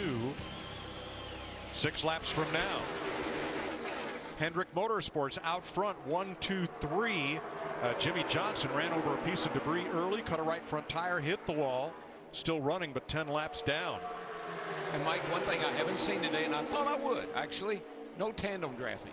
Not yet. I thought we would see some guys hook up and push each other, but I'm not sure the cars are handling well enough to do that. Would you get back to me with about 3 laps to yes, go? if there's a caution. I see the bumping, and that seemed to work pretty well, but I have not seen 2 cars just hook up and take off and pass everybody. And I agree. I just don't think they're driving good enough to be able to do it. So but they will do it if it's for the win in a 1-lap shootout. So here come the Fords on the outside. Ryan Blaney trying to get a little side draft to get something going as these Fords try to inhale the Camaros that lead this race. Matt. Mike, we told you at the top of the show, the Fords trying to work together if they can, but at times you're going to have to be the Lone Ranger. Blaney has lost his Team Penske teammates. At one point, frustration set in. He said, I quote, "I can't babysit my teammates any longer." He's on the outside at the point there. Well, and so if you go back over the last about 4 or 5 years, Toyota, they were the most organized at Daytona. They won the Daytona 500, and the Ford camp said, hey, guys, let's take a look at this. They started working together. All of a sudden, they started setting the standard, and then Chevrolet took a look at it and said, guys, we've got to figure this out. And right now, they're doing it the best because they've got them all lined up right around the bottom. But don't you think it's kind of ironic that Ryan Blaney says he can't babysit his teammates? Yeah, he's the youngest of the 3 drivers on that team. All right, we mentioned Jimmy Johnson out of the race from the lap 11 crash. Bubba Wallace, Kevin Harvick, Matt Tifft, Michael McDowell, and much later in the race, still with camber damage from that accident, Denny Hamlin has also gone to the garage. Johnson 10 laps down. Clint Boyer was in that one. He is 6 laps down. Stanton Barrett, Cody Ware, Parker Kligerman also multiple laps back, but we still have 26 cars on the lead lap. Yeah, that 12 car Blaney, though, he keeps working it, man. He gets down that door, tries to get a little side draft, shoots back out. He's got Almirola behind him, pushed him a little bit. They might get up there. You can almost hear Ty Dillon have to get out of the throttle a tiny bit right there, and that's when Ryan Blaney really lunged ahead of him. I think handling, when you're on that bottom lane like this and those cars are side drafting on the outside, big push. 17's right on him. It can definitely take the handling away. Well, remember, Jeff, they just came and got fuel. They topped up with fuel. They didn't put tires on any of them. 1 off, then 1 behind him. 1 off, then 1 behind him. 2 more. 2 laps to go in stage 2, so pit lane is officially closed. Ooh, contact there. Ricky Stenhouse just got a bump. Was that Kurt Busch on the inside? Well, I think it was. I think Stenhouse got a little bit loose right there. Looks like some of those Fords are a little free on the outside. I've seen that happen up to 42 of Larson. I saw him get sideways off the corner. These cars are right on the verge of being spun out. And something also happened to Ty Dillon, and that sort of broke up a little bit of the momentum and made some of these cars have to fan out. Almirola is 10th in the number 10. Trying to get the last stage point just ahead of Logano. There's it. Almirola, who has led the most laps today, 27. Don't tell Eric, but in the last 18 races at Talladega, the driver who led the most lap only won 3 times. He didn't have to be one of them, was he? No. Listen, he knows how to lead 1 lap, the most important one. I think one thing, these guys are glad this stayed it over with because they need tires. It's not over yet. Chase Elliott trying to become only the 4th Chevy driver to win a stage in 2019. Ty Dillon now has 2, Kyle Larson 1. Look at this huge run coming from Blaney. Hang on, hang on. Kurt Busch got to the outside, got some help from his brother Kyle Busch, and that whole lane started really forming and moving forward. Starter has the green and white checkers in hand. Stage 2 comes to an end right now. Chase Elliott Coming to the flag, leading Alex Bowman and William Byron. Hendrick Chevy's 1, 2, 3. Woo, that was pretty intense. Good job, car Tim. Spotter was excited. No, that was Alan Gustafson. Or was that Alan? Chase Elliott gets his first stage win of the season.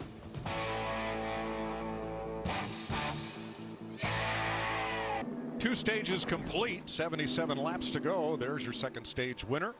Chase Elliott picking up his first stage win of the season and the fourth for Chevrolet. This fall, Fox becomes the new network home of WWE's SmackDown Live. Catch all the action every Friday night beginning October 4th, only on Fox.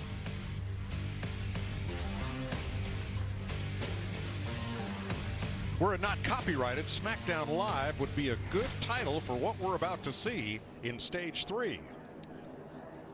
I definitely think so. I mean, it just seems like their intensity at the end of these stages, and as we get closer to the end of this race, is only going to ramp up.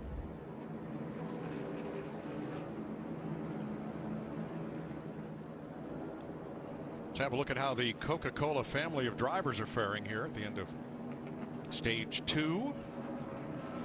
That ends with 7 Chevrolets in the top 8. Austin Dillon currently 5th. Kyle Larson in that group. Joey Logano, Ryan Newman. Daniel Suarez on the lead lap in 24th.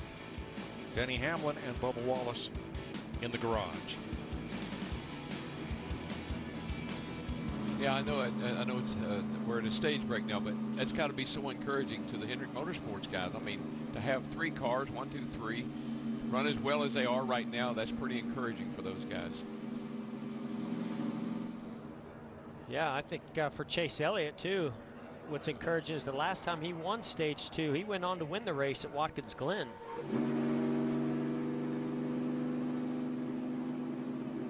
Field working its way around turn 4 at caution speed, and the green light is on at the head end of pit road. Let's go to the Ball State University Alumnus of the Year, Vince Welch. Wow, what a billing. Thank you, Mike. Alex Bowman coming to pit road, celebrated his 26th birthday on Thursday, hopes to celebrate his first career win a little bit later today. Really likes the car, pitting from second place, little bit tight, 4 tires and gas. Matt? Ryan Blaney's car a little on the tight side, a slight air pressure change. Concern on the 24 of William Byron, missing the left front corner hook pin. But the bigger concern about the fuel pressure, it was surging coming down the backstretch. He had to flip the switch, Jamie. Chase Elliott in the 9, you see the damage there on the left front, but the car has been good, balance good. This team's fired up. They got their first stage win of the year. Here's your Sunoco race off pit road. Elliott and Bowman just the way they came in. Then Kyle Larson, Kyle Busch, and pole sitter Austin Dillon. Let's dial up our Stage 2 winner. Hey Chase, this is Jeff up in the booth. You got me? Yeah, go ahead. Well, buddy, you've had to overcome a few things on pit road, but your pit crew's doing a pretty awesome job getting you out first there. And your Chevy teammates, man, you guys have been working really well together. What is it going to take to keep that number 9 car up front to get this win? Yeah, guys, have done a good job today. Just trying to be smart. I think it's going to change a little bit as the day goes along, for sure. It's not going to be quite like what we saw right there, I don't think. So we'll see what we got. Well, all right, man. Appreciate it. Have a good one. Appreciate it, guys. NASCAR's most popular driver grabs the Stage 2 win. 75 laps to go at the world's fastest speedway.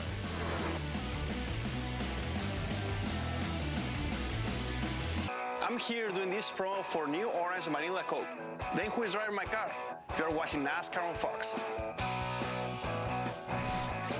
Getting ready for green flag in Stage 3. There's a look at Daniel Suarez.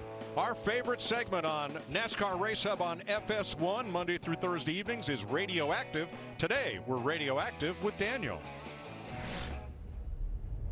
In football, they say defense wins championships. We'll see if that holds true here today. You got a copy of me, Daniel?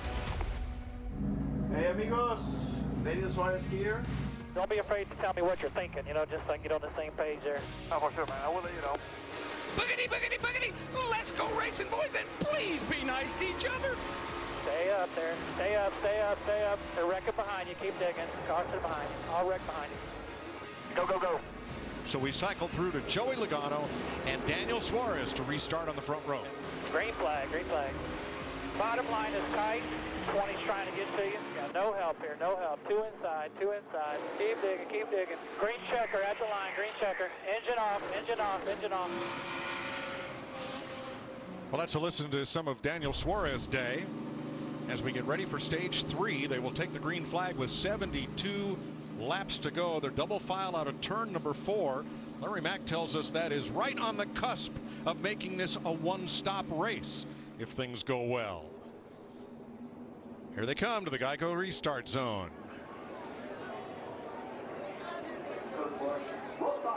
Nice crowd at Talladega. Sun back out.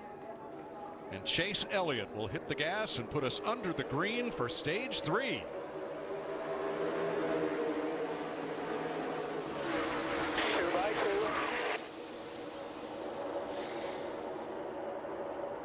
Strapped on you tight there. 2 outside. 1 outside top 32. Bottom lane, big run. They're going to leave that middle lane hanging as 4, maybe 5 cars will break free.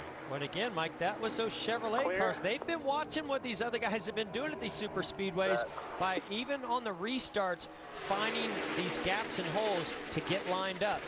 Yeah, it was a great restart. Oh, goodness gracious. Kyle Busch just got moved. Oh, my goodness. Boy, that was another big moment by Kyle Busch. Great job driving that car, keeping it going, and really didn't even lose much. Yeah, that car control and those quick hands of Kyle Busch is all that saved that one, because it was out of control. Keselowski was still pushing as they came past the start-finish line. Here's a look at it. So if you get to that left rear of the bumper, that's one of the things that can really loosen up these race cars. I think that's what it was. Actually, Keselowski did a pretty nice job slowing the momentum down before he got to the rear bumper of the 18. Just wanted to give him a little nudge, but boy, it was still enough to get the 18 car a little bit out of shape. See, that's the difference in you and me. That won't no little rub nudge. That was a big shove right there. Stenhouse in the blue 17 drops to the middle. Don't you love those shots? I mean, I know that looks crazy, but that's what it feels like in the race car. Yeah, that camera is mounted firmly. That is how stiffly sprung and suspended these cars are. Well, it's how unfirm the rear bumper's mounted, I believe. It might be a slight exaggeration, but it's still a pretty bumpy ride. These are race cars. They're not street cars. What's that old line? Not built for comfort, built for speed. Now we saw that moment by the 18 of Kyle Busch having that moment, and he knew that those Fords were not going to be friendly to him. They shuffled him out. Look at this now. He's gone all the way to the back. And you go back there and catch your breath. Even Kyle Busch has to do that. Back there with Jeffrey Earnhardt, who got the free pass at the end of stage 2. And he might go Ross back Chastain. there. Might go back there and save some fuel. Might not be a bad idea. Yeah, I think there's a lot. This is the stage of the race, Jim, as you well know. A lot goes on thinking about getting to the end.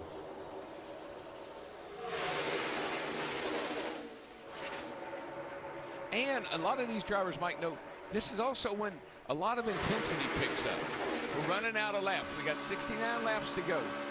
Now you start positioning yourself thinking about what am I going to do when we get to the end of this race.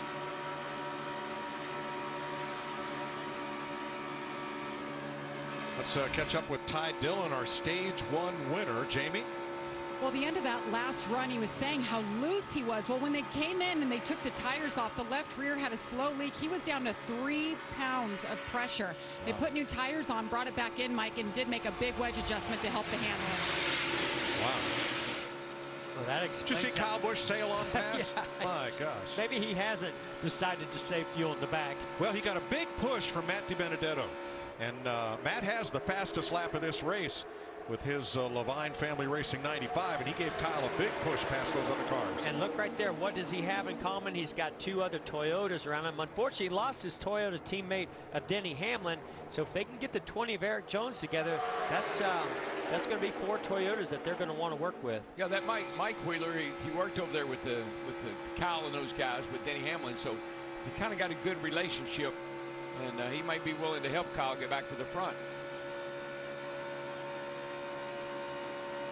The problem with the front is it's all Chevrolet on the inside. Those first 6 cars on the inside lane back to the red number 3 of Austin Dillon are all Camaros. Now, we saw earlier in the day when the 10, I believe it's the 10 car of Eric Almirola was leading that outside lane. He was able to drive all the way by those Chevrolets and take the lead. But right now that outside lane led by Blaney, not able to make up that much ground yet.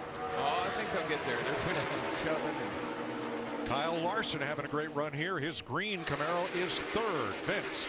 Boy, and it's interesting because this is a team that if there's any bad luck to have been had, they have had it this season. I joked with crew chief Chad Johnston before the race about wouldn't it be something, the place where most people have bad luck, maybe this is where you turn it around. He said, we'll take anything we can get. And right now they've had a really good race car. Kyle says it's a little different depending on who's running around him and where, but otherwise no changes on that last stop. They like where they're at. Yeah, P3. Ben, I have seen the 42 car out of shape a couple of times, but nothing serious. How can you not have good luck with the 4-leaf clover on your car?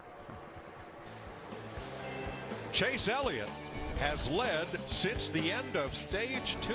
66 laps to go.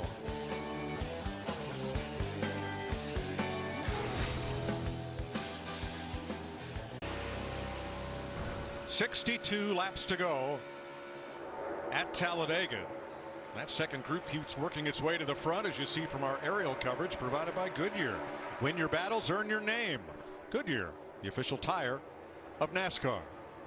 Pretty interesting battle, Mike. That's all the Chevys down on the bottom, all the Fords up on the outside.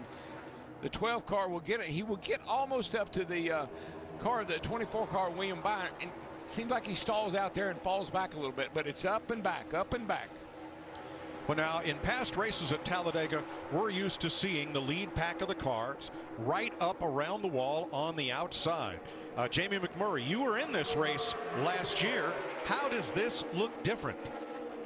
Well, I mean, it's almost the opposite, right? Like the guys are running right around the yellow line, and every time the outside lane gets a little bit of momentum built up, someone 5 or 6 rows back in that lane makes it 3 wide, and they lose all their momentum, and it has to start over again. The Chevys have done a great job, though, in the last stage. When those guys made their green flag pit stop, they short pitted, they came out single file, and they were able to finish in the top 3. So they're doing a good job now, but I can't wait to see what happens when we get down to the end of it, and if all those guys still listen.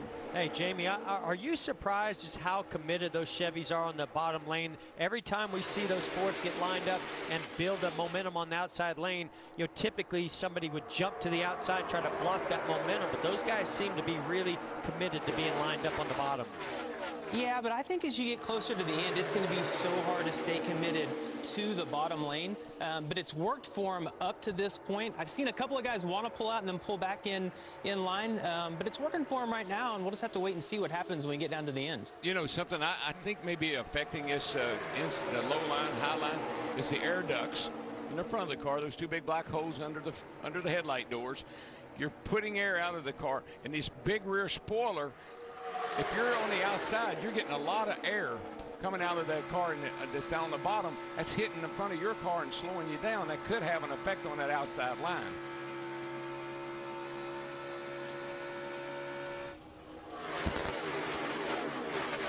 Well, that's the wisdom of 12 Talladega victories between the 3 of you. Looking at how this shakes out. So we have 5 Chevys up front, then Eric Jones Toyota, Ryan Blaney's Ford on the outside, and Kyle Busch, well, he's not in the picture right now, Matt. Mike, through the years, you've seen maybe a pair of drivers with different manufacturers team up in their cars, just aerodynamically work better together for some reason, but not the case for Kyle Busch. In fact, he made the observation to his spotter, Tony Hirschman III, for some reason, when the 2 car of Keselowski got to his bumper, it just really slowed him down, and Hirschman replied that he saw the same thing when Keselowski was tucked up underneath the 22 of Logano. Some people play better with others. Some cars play well better with others. Yeah. Well, somebody that wasn't playing nice shuffled the 3 car pole sitter of Austin Dillon to the back. He was lined up with all those Chevrolets up front there, and something happened where he got stuck in the middle and went all the way to the back. Jamie? Well, Austin had some damage earlier, and they put some Barabon on the deck lid, the back end of that race car. Richard Childress, his grandfather, is watching through binoculars and said he saw something black fly out of the back of the car. They don't know if it is the Barabon, but Austin said the sensation of the car has changed. He doesn't know if it's that or if it's a tire going down, so he got out of the draft and fell to the back. He dropped from 6th to 25th. Coming to the stripe with 57 laps to go, Chase Elliott and his Chevrolet buddies still out front. 56 laps to go. We're under caution for debris at Talladega. Pit road will open. And so we're looking at a 2-stop race to get to lap 188 and the checkered flag. 5 Chevrolets out front, then Eric Jones Toyota, Ryan Blaney's Ford, Hemrick, Keselowski, Buescher are the top 10. 28 cars are on the lead lap, and Reed Sorensen will get the free pass and be back on the lead lap after this caution. Pit road, Vince. The 88 of Alex Bowman coming down, and it has been a really good day today for this 88 team. No mistakes here. They've asked Alex to stop short in the box so he can have a clean entry out. And for the 42 of Kyle Larson, they haven't made a change of the car since the first stop of the day. Just 4 tires and gas again here, Matt. Oh. An issue with the 12 car leaving. He hit his tire. They got it back. The 24 car of Byron, his service is complete, but they're going to have to pit at about lap 170 to 171, Jamie. Chase Elliott in the 9 led 38 laps so far today. Car has been good, quiet on the radio, a 4-tire stop, and he's out. There's your race off pit road. Eric Jones picks up 5 spots. When Fox Sports began, Gary Lang was an integral part of the look and feel of Fox Sports attitude. He tragically passed away last week, and we want to play a piece for you to show you the genius of Gary Lang. This is from Fox Sports at Talladega 2001. I'm a traveling man, made a lot of stops all over the world, and in every port I own a heart with at least one lovely girl. Honey! Well, I'm a traveling man. Yes, I'm a traveling man. Yes, I'm a traveling man. Well, I'm a traveling man.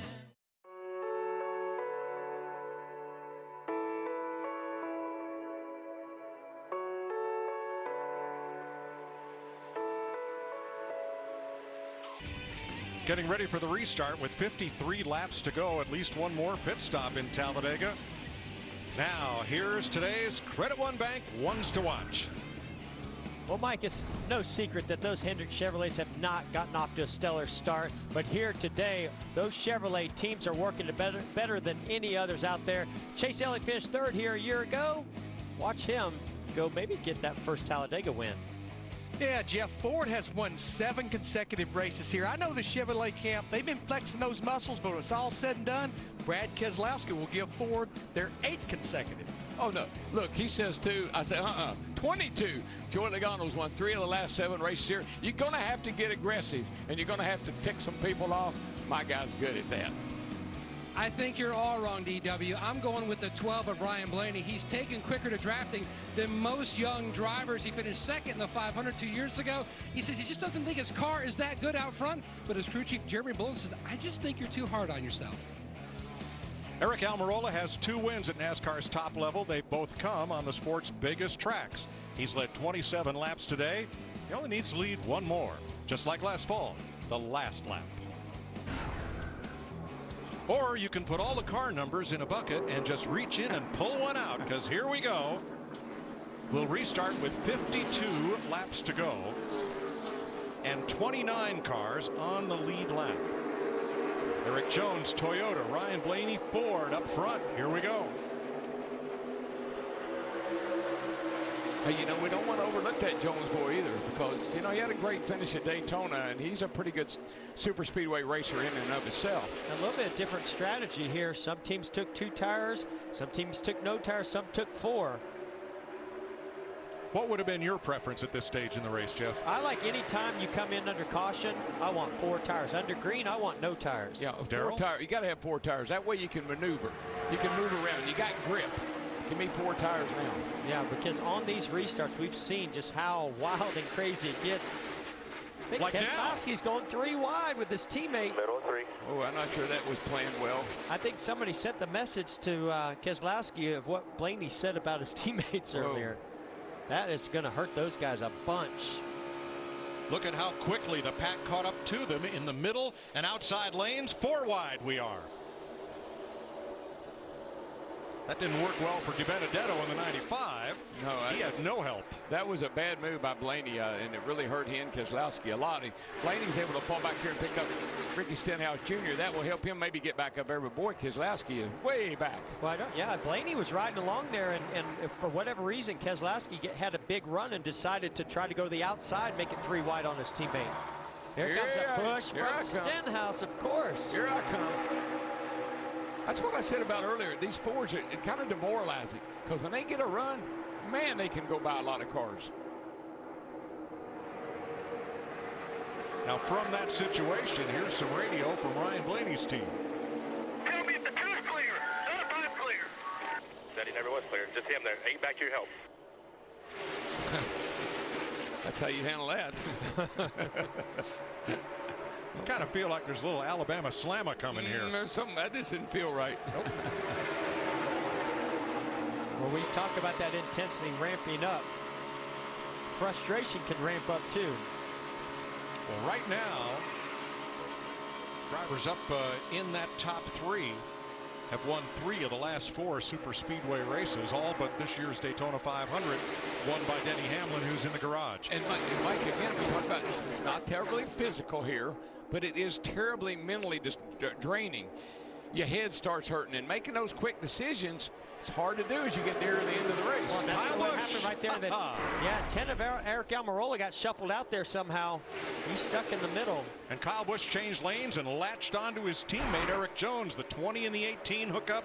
It's the Penske Fords against the Gibbs Toyotas. And right with him is that Roush Fenway Ford, the 17 of Ricky Stenhouse, Vince. Well, and he came from the back, remember, started at the rear, and he's had the same issue all day long. The car's just been too loose. They haven't quite hit that sweet spot with the balance yet, but you see Stenhouse going to the outside trying to make the run. This is a critically important race for them. They started the day outside the playoff picture. They feel like these super speedway races are their chances to win, and if they're going to make the playoffs, they got to capitalize, and they knew that coming in here today. 4 wide again. Wide. And Mike, this is what I was saying. This is why I want 4 tires. When it gets this crazy on these restarts and you're 3 and 4 wide, you want a car that has some more grip underneath you to be able to maneuver and go from that top lane to the bottom lane. Now that time the Fords wanted nothing to do with Kyle Busch. They locked him out, pushed him back to 10th. But what I look, Ricky Stenhouse up here, he doesn't like his car. It's not handling very good, but he's leading the race. Matt DiBenedetto's worked his way up into that front pack. Jamie. And he's one of those drivers in the 95 that didn't take tires on the last stop. Talked to him before he got in the car. After his run at Daytona, Mike, remember, he led a handful of laps, got his confidence up. Unfortunately, he wrecked. He said today he feels like it's the best shot at a win. Right now, he's in a good spot, that's for sure. Now, how about Paul Menard, who fell to the very tail of the lead draft about 30 laps ago? Here's Menard for the Wood brothers in second place, Matt. Mike, and that's where he finished 11 years ago here at Talladega. They made a lot of adjustments to that race car. 3 significant changes. Remember, the Wood brothers, they're chasing their 100th win. Menard would love to be that guy to do it. And how many races did you say we've been here at Talladega, Mike? This is the 100th. Well, Chris Buescher's trying to make something happen, too, right up here in this pack.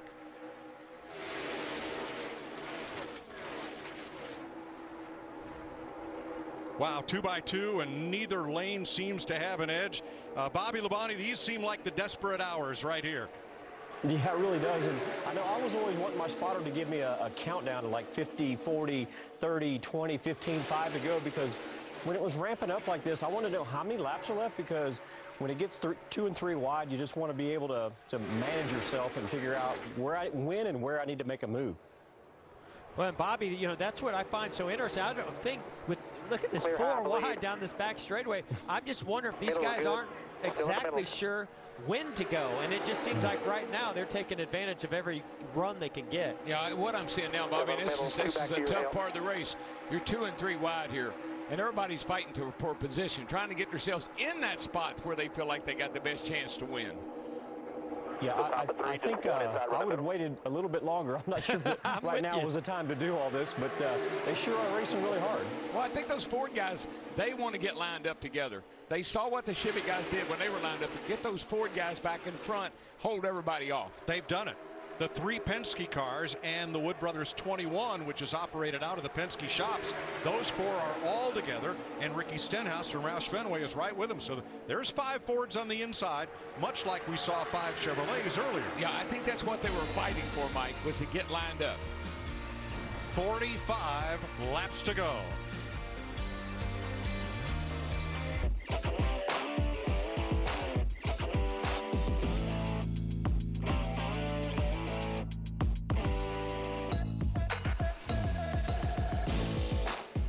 .42 laps to go. The fans are always fired up here in Talladega. And this weekend, Monster Energy brought out their best crews to hit the pavement and take to the skies before the race.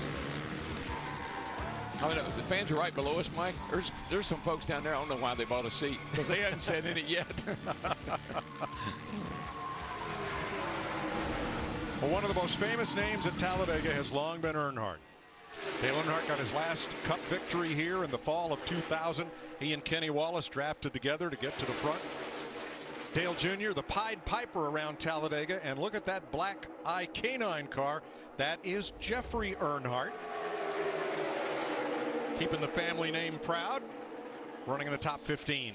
Yeah, he did a really nice job yesterday in the Xfinity race, running the day, having a nice day. Hey, we're in Earnhardt country. You could bet those fans would go crazy if he won this race. I think they'll go crazy if he just gets up in there and mixes it up a little bit like he's doing now. And what a show these fans are getting right now. This racing is really impressive to me.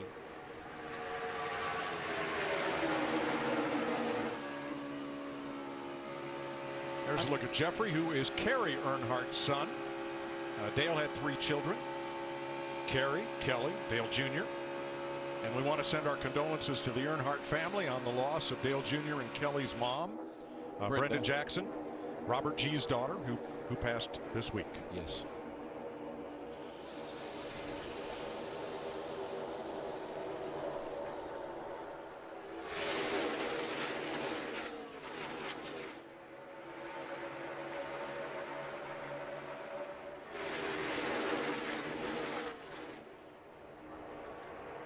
Martin Truex trying to get, he's notched his first short track win. He's trying to get his first speedway win today, Matt. Mike, the car a little bit on the tight side, but like you mentioned, he's got a little bit of Earnhardt history. Those 2 Xfinity titles, his first Cup Series win. Right now, he's back at the point you mentioned. It took him 81 races to score his first short track win. Today is his 57th Super Speedway race. He's never won one. If he were to do it today, he'd be the first driver ever to go first short track and first Super Speedway wins back to back. Vince?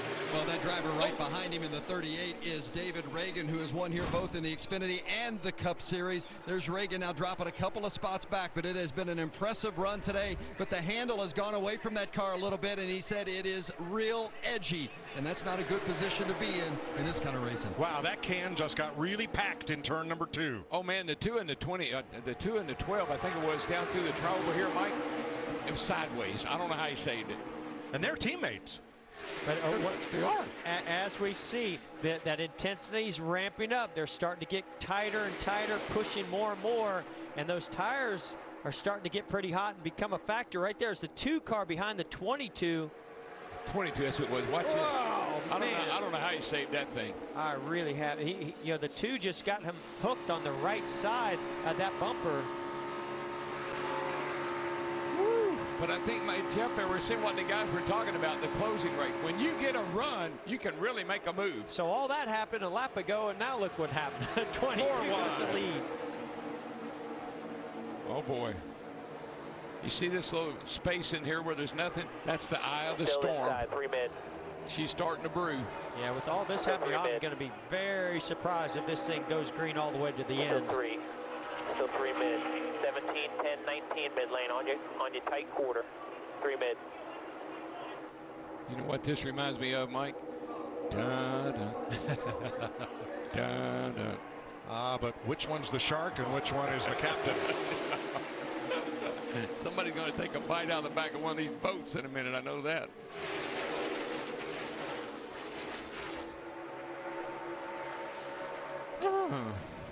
Does this kind of racing, does it? I mean, it makes me a nervous wreck. Trepidation. It's wondering what will happen and when. You know it's going to. I know. If you run with a 95. You saw the closing rate right there on the 95 to Benedetto. He had a huge run as he got to the back of the 20, and then once you get there, he just stopped. It just seemed like, Mike and Jeff, today, it seemed like it's more through the trial and down toward turn 1. Like you can really get a huge run off of turn 4, and then it really carries a lot of speed into turn 1.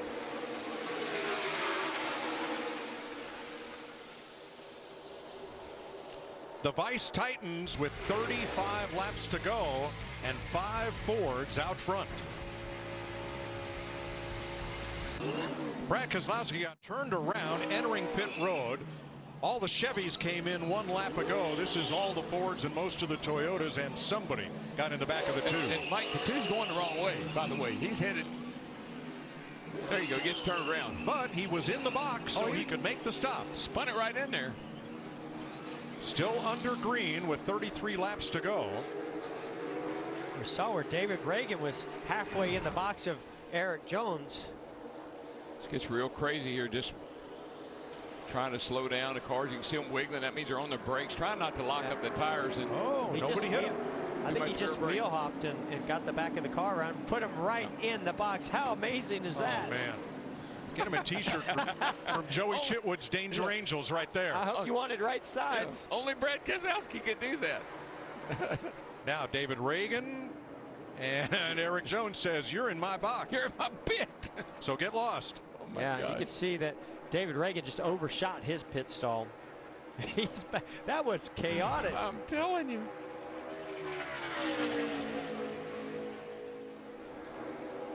The new leader is Watermelon Man from Florida. Watermelon Man, look at him go. Ross Chastain.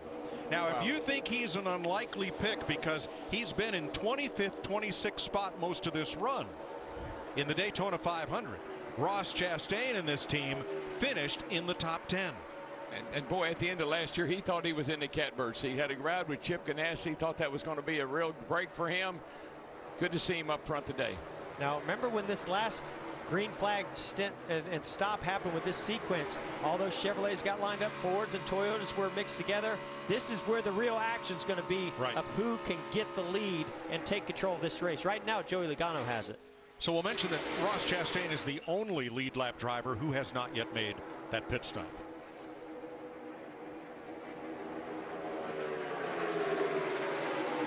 I'll tell you, I don't think I've been able to say somebody has a better car than anybody else.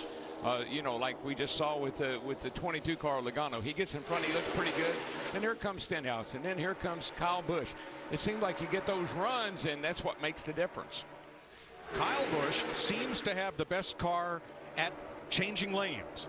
Ooh. Stenhouse seems to have the best car to pull up and pass. And to push. Yes.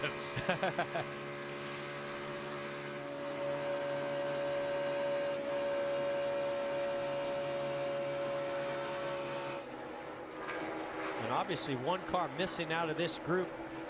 That number 2 car, Brad Keselowski, with that incident on pit road, having to spin that car back around. He's a little bit further back. Yeah, he's going to need some help. And Jeff, as we said earlier, if you lose the draft and have to run around here by yourself, you're going to be about 4 seconds slower than the pack drafting along at close to 200 miles an hour. Maybe you can find some help out there. He's almost a half a lap behind. I didn't realize he lost as much time as he did. He and the... Yeah, they're way back. 30 laps to go in the Geico 500. 28 laps to go. Let's look at today's race recap, sponsored by Geico. Lap 11. Bubba Wallace gets in the back of Ryan Blaney. Comes up off the apron right into Michael McDowell. That also took Kevin Harvick and Matt Tifft out of the race along with those two, and eventually Denny Hamlin fell by the wayside, all because of damage at lap number 11. Jimmy Johnson ran over a piece of debris, cut a tire, hit the wall. He's currently 10 laps down. Ty Dillon, your stage 1 winner. Close calls on pit road. Almirola there with Suarez, and Joey Logano peels out in front of Clint Boyer. Chase Elliott won stage 2, and then Brad Keselowski locks him up coming onto pit road. He does land in the box so they can complete the service, send him back out, but he's about a second and a half behind the pack. Or rather, he's about a second and a half a lap slower than the pack out front of him. So he's hoping for a caution flag. We still have 27 cars on the lead lap, and Ross Chastain, yeah, who is on a contrary strategy to everybody who stopped at lap 154 and 55, is your race leader. Yeah, he's going down the back now, and the lead pack here, the Logano and all them are just now going in turn 1, so he's got a huge lead at this point. Now he will have to stop. He is off sequence, but continues to lead. And with that, a quick word from Duracell. This is the #1 trusted brand. So Ross Chastain, certainly a long shot, but if he catches a caution, things could just go his way and keep him in the mix. Like we said at the top of the day, if you're in it, you could win it. Larry? Yeah, remember, everybody pitted at lap 133 on that last caution. So Ross Chastain, it appears that what they're going to do, they're going to go as far as they can. So I would say somewhere around 18, 20, maybe 22 laps to go, that's when he'll be on pit road. And Jeff had actually asked me a question during commercial break, and I think this is good information to share. Of all the drivers that pitted under green, the only drivers that did 2 tires, Kyle Busch, Ryan Blaney, Paul Menard, as well as Martin Truex Jr. So out of all those drivers, 4 of them took 2 tires. Everybody else did fuel only. That could sure come into play as we get down to the closing laps. Boy, I've seen it a couple of times, the end of some of these stages where the guys looked like they were just barely hanging on. Well, remember, a lot of those guys took 4 tires that didn't take tires this time, took 4 tires under that caution. Right now, Kyle Busch is our Toyota top performer in 4th. Truex, DiBenedetto, and Eric Jones and Jeffrey Earnhardt all on the lead lap. And Mike, one thing about now at this point in the race, you know what you got. You know what your car is capable of doing. So now you're just thinking position. Where do I want to be to make a run at this thing at the end of the day? Because Jeff and I debated this. You want to be in the front? You want to be the leader? Or do you want to be second or third? And Ross Chastain will give up the lead. 300, 10 away. And bring his number 15 to pit road to Pat Tryson and crew. That will cycle Ricky Stenhouse back to the front spot.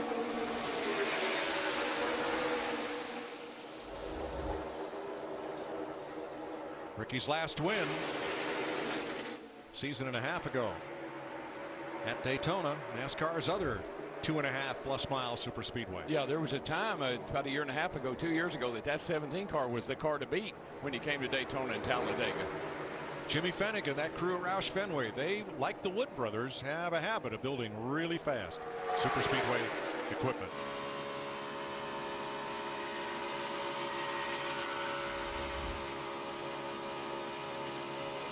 Daniel Suarez in 5th. Little soda machine battle here between Suarez and Chase Elliott. If Chase wins the race tonight, you can get 10 free boneless wings when you buy any 10 on Monday, or get free fried pickles if Chase finishes this race in the top 10.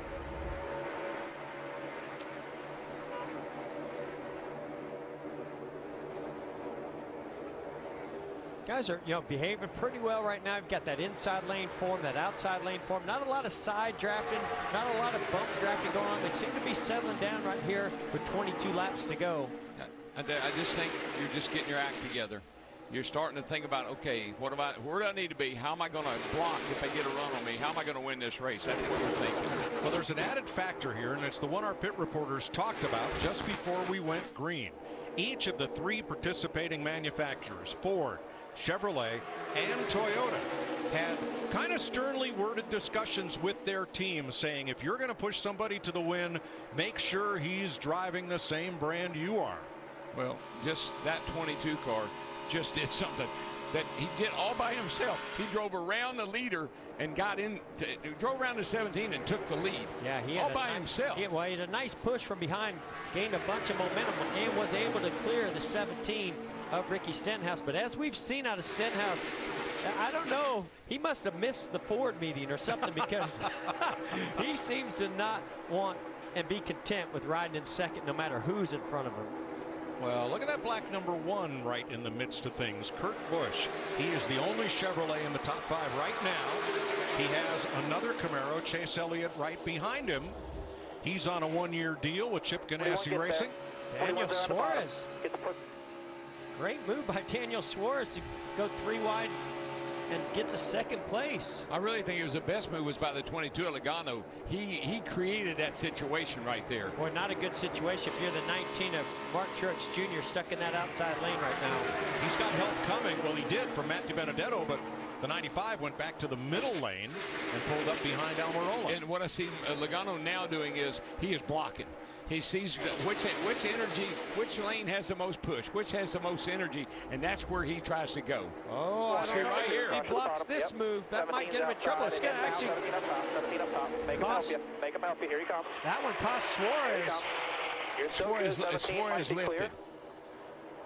And Suarez was doing everything he could to stay off Joey. Yeah, he knew that if he pushed him through the trial, well, that's one of the most sensitive areas on this racetrack. That probably would have spun out Joey Logano. Here comes our front row starter here, Almirola. He's up in the middle of this whole thing. Watch this big run that's going to come from the 41 Suarez. He's being pushed by that 18 car. There it is. And on the outside, Truex gets to the 17. Wow, that gives Stenhouse a boost. Oh, man, it just stalls out. He doesn't know Suarez can't make up his mind which way to go. I think I'll go. No, I think he can't make up his mind yet. Maybe he doesn't want to be leading right now. That's my thinking, Jeff. He's being a loyal soldier for now and working with Logano.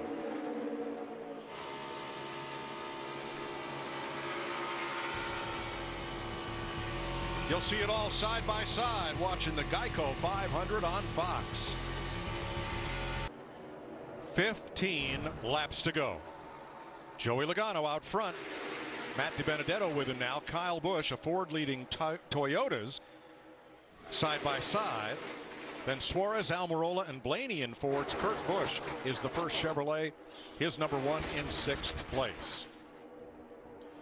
Joey Logano talking about leading here late in the race and what you have to do.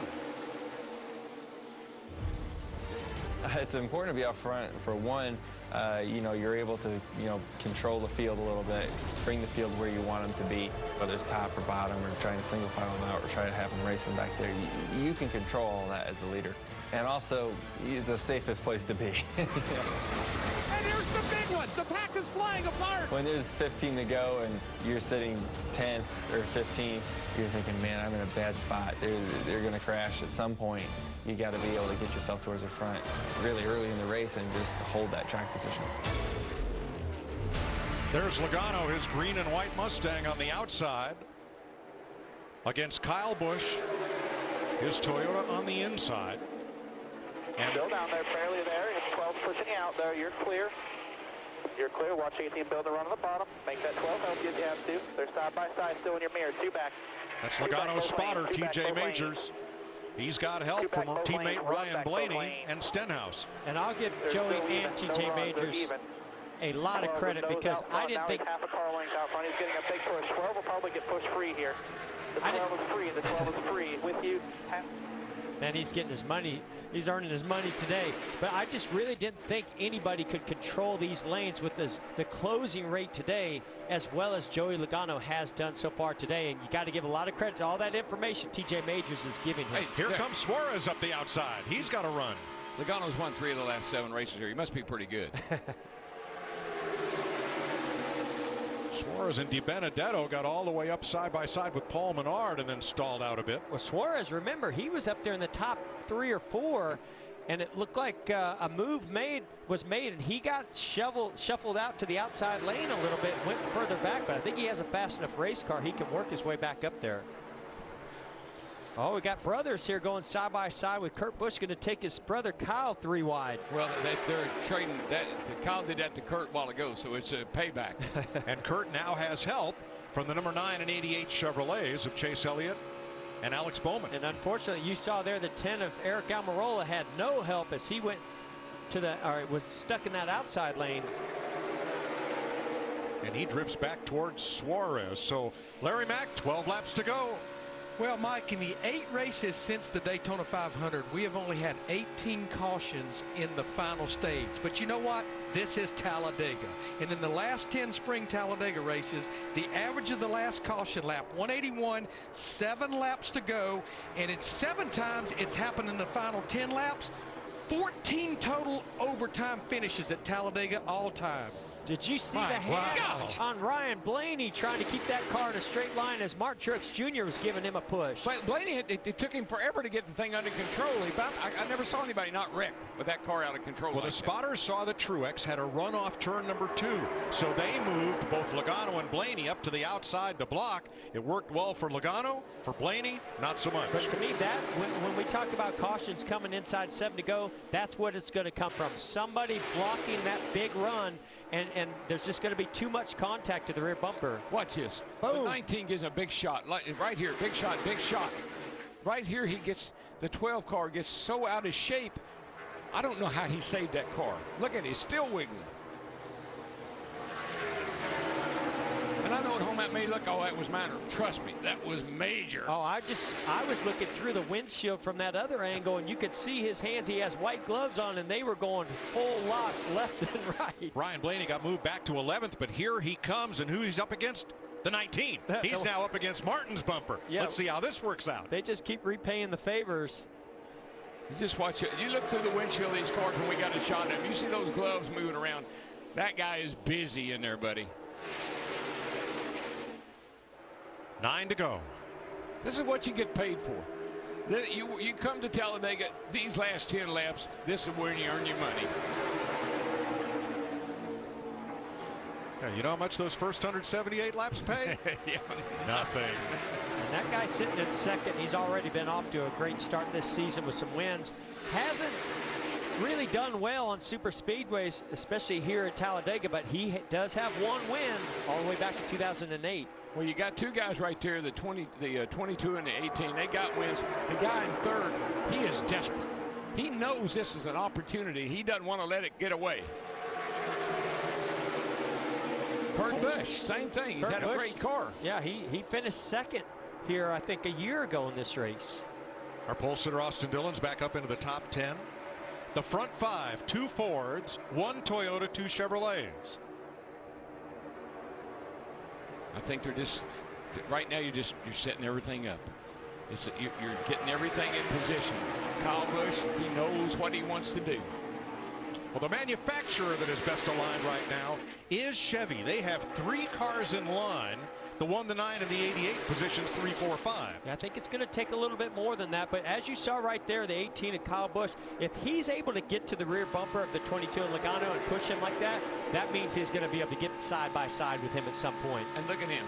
This is Joey Logano. Watch him. He's looking he's not at even that looking mirror. at the He's front not looking windshield. forward at all. He's looking behind him. 7 to go. That right there, you know what I call that? That's sitting on a hot stove and peeing ice water, baby. I'm telling you.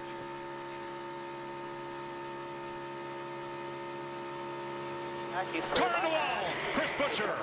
And he gets tagged by DiBenedetto. Truex is in it.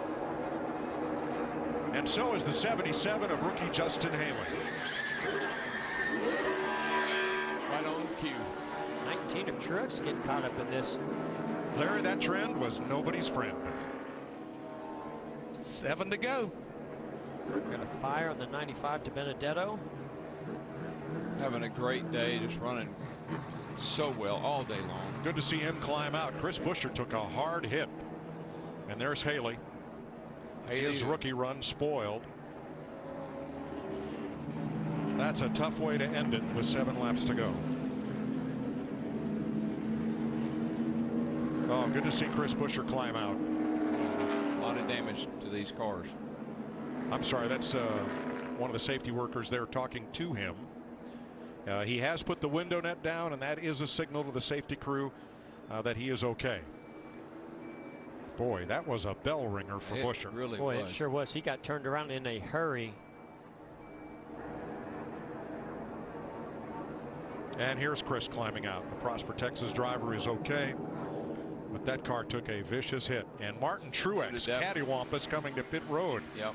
After getting wrapped up in that one. So coming off turn number 2, Buescher is 3rd on the outside. Yeah, and keep an eye on, I believe the 10 car of Amarola gets a nice run behind Chris Buescher. He almost tries to make it 3 wide right there. Buescher comes down. Little bit of contact right there and just turns the 37 around. Boy, and Benedetto had nowhere to go, and Truex had nowhere to go. So happy to see that 37 car stay on the ground when the 95 hit him. Yeah, big hit by Haley in the 77. Wow. Here's another look, and we'll watch Almirola in the 10 and Chris Buescher in this 37. So Amarola thought about going 3 wide. That door was shut. And not able to see the contact, but I know, I mean, the way that car turned so abruptly, you know the contact was there, and then, wow, look at this. Unbelievable. Saw Corey LaJoie just thread the needle and get through there. Wow, it's a hard hit. You're with Daniel Suarez. 2 rows here, everybody's working middle and the bottom. Coming to you. Got a crash up top there.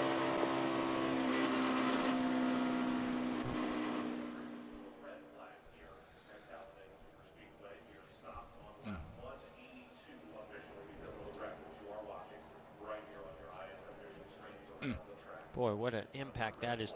I mean, think about that. What, 3,400 pounds of metal flying up in the air like it's a little toy. 200 mile an hour. Martin Truex trying to avoid it and almost got through.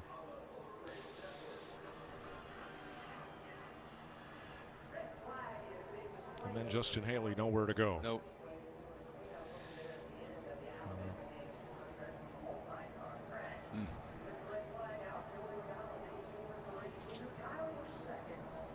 See Suarez just squeaking through there. A lot of carbon fiber on the back straightaway after that. Those hoods, deck lids. All the drivers have exited their cars under their own power. And the cars have been stopped with 6 laps to go. 4 cars involved in this one. It looks like only Truex may be able to continue. And these were all lead lap cars. They all had a shot to win it. Oh yeah, 6 laps from now. Sure, they'd both been right up in the thick of things, and Haley was having a great run earlier today, and ends up like this. And I thought it was interesting that we asked Larry what the trends were, and what did Larry say? 7 to go. 7 to go. And the crash happened with 7 to go. On the money. Well, I know somebody that is happy that that caution came when it did, and that's Brad Keselowski and Eric Jones. Yeah, they'll be able to catch up. You saw Todd Gordon, Joey Logano's crew chief. He is the race leader as we're halted with 6 to go from Kyle Busch and Ricky Stenhouse. So now Keselowski, who was more than half a lap behind the lead pack, looks like he'll be one of the 24, make it 25, as David Reagan should be the free pass car, 25 lead lap cars when we resume.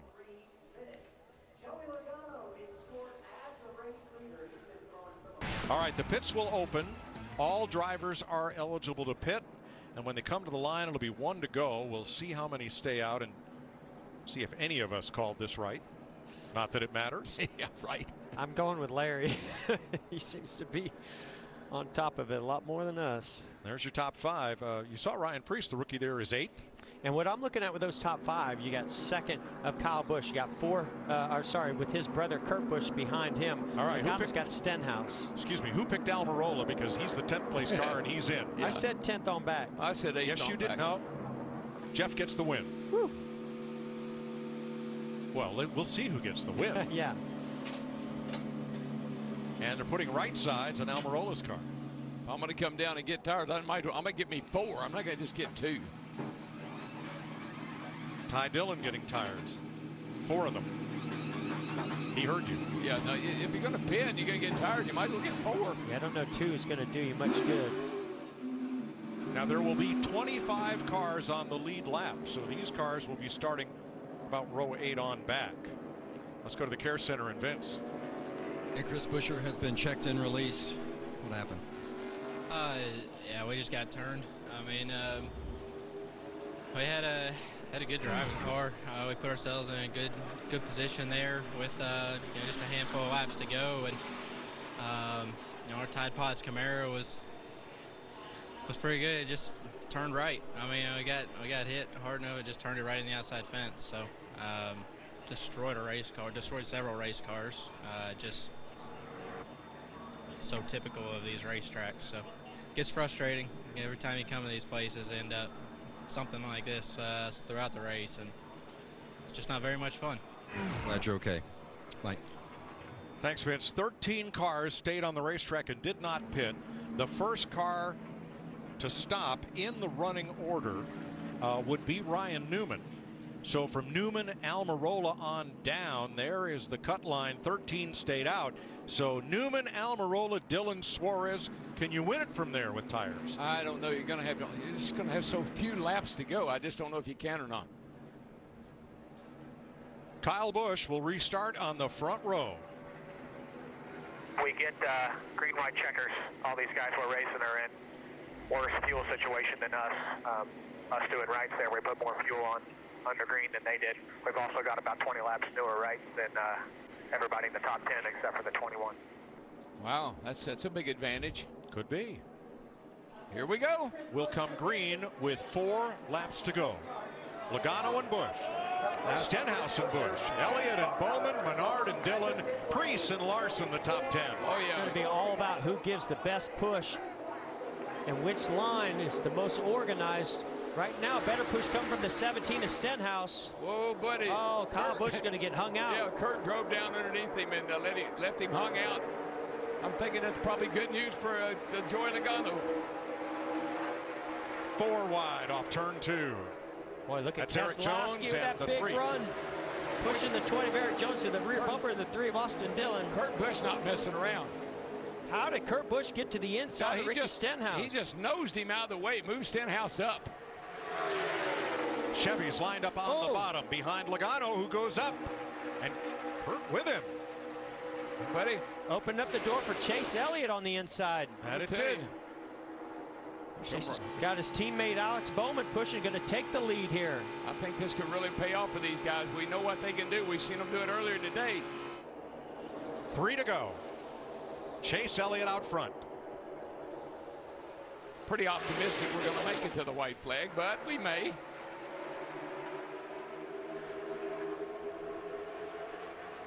Three to go. Logano on the outside, Kurt Busch behind him, then Almirola. Chevy's on the bottom. Well, they are slicing and dicing. I know that. Back in there. Whoa, whoa. I see a lot of. Whoa, we got the 20 of Eric Jones going around. Down on the apron, out of harm's way. No caution. No, he kept it straight, kept it going.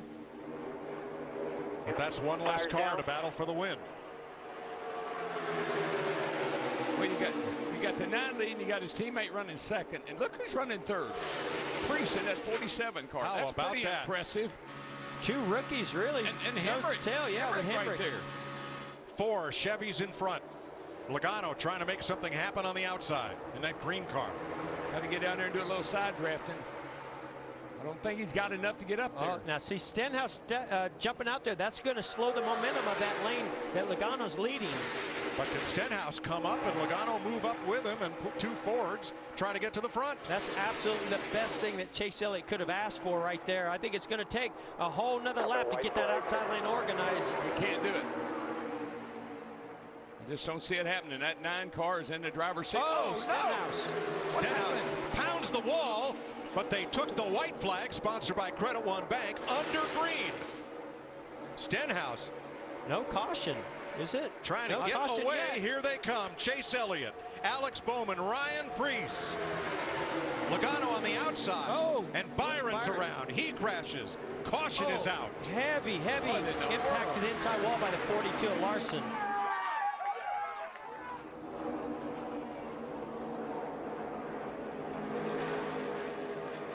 Man. Kyle Larson, Jeffrey Earnhardt with heavy damage, and William Byron. Man. On the last lap. Well, that was really scary looking. That 42's floating through the air as he made it impact to that inside wall. Well, these 3 Chevy drivers did as ordered, worked together, and with the checkered flag, Chase Elliott has brought the Elliott name back to victory lane at Talladega. Great job. Chevy, 1, 2, 3, 4. Great effort, guys. Thank you so much. Great execution. That's what we needed. Needed this one bad. Kyle Larson is out, and that's good to see. His difficult season continues. Woo. 4th career win for Chase Elliott. All coming in his last 25 races. And he's the 6th driver to win in 2019 and the first Chevrolet to go to victory lane this year. What a hard tumble for Kyle Larson. Oh, man. And that was after a really hard hit with that front nose to the inside wall. It just won't stop.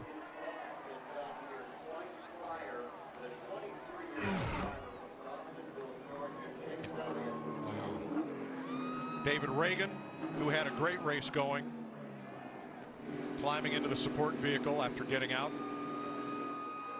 And there is William Byron with heavy damage on his Camaro. So at the moment of caution, Chase Elliott by a car length over teammate Alex Bowman and rookie Ryan Preece and rookie Daniel Hemrick. Chevrolet front 4 with Joey Logano 5th for Ford and Kyle Busch 9th for Toyota. Going down there a little bit further in the 62 car, Brendan Gaughan finished 10th. Great run for the part-time driver, part-time Cup driver. LaJoy, 11th. Corey LaJoy. Jeffrey Earnhardt sliding to the inside barrier. A pretty hard hit there.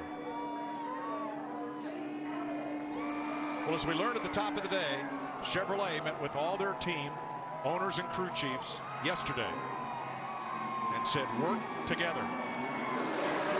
Message delivered? Message delivered. Well laid out plan, and I bet you see them do that a lot more the rest of the year on these big super speedways. Today's victory by Chase Elliott was fueled by Sunoco. Sunoco is fueling victories all season long. Alan Gustafson, crew chief, got a big smile on his face. He knows how hard these races are to win.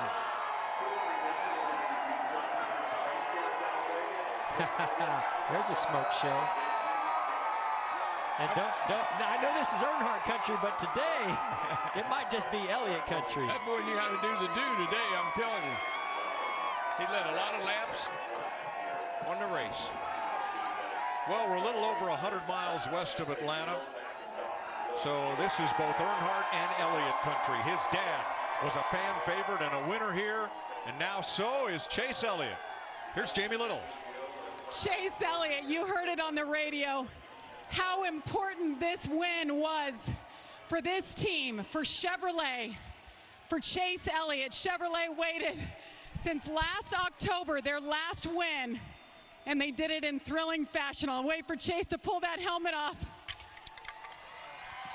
Chase, the fans haven't sat down for a long time. What do you have to say to them? Just thank you. What a day. Just a huge thanks to all of our partners, my team, Hendrick Motorsports, Chevrolet. Obviously, a lot of teamwork done today. So big thanks to Mountain Dew, Little Caesars, Napa, all our partners that make this happen. But you guys up there, you're really what makes it happen. Thank you. Chase, I talked to you and your crew chief this morning, and you talked about the Chevrolet meeting, and Alan Gustafson said something was different this time. We are going to make it work. How important was that today? It was huge. We just had a plan and executed it really well. Obviously, could have gone both ways, but fortunately, everybody stayed together and stayed the course, and had some help on that last lap with a caution. But just appreciate all the support, man. This is unbelievable. This is a special one. This is close to home for me, so feels a little bit like a home race. Thank you, guys. Chase Elliott, the Georgia boy, wins at Talladega. Matt? Bow ties in the top 4, so a great execution of sticking to the plan.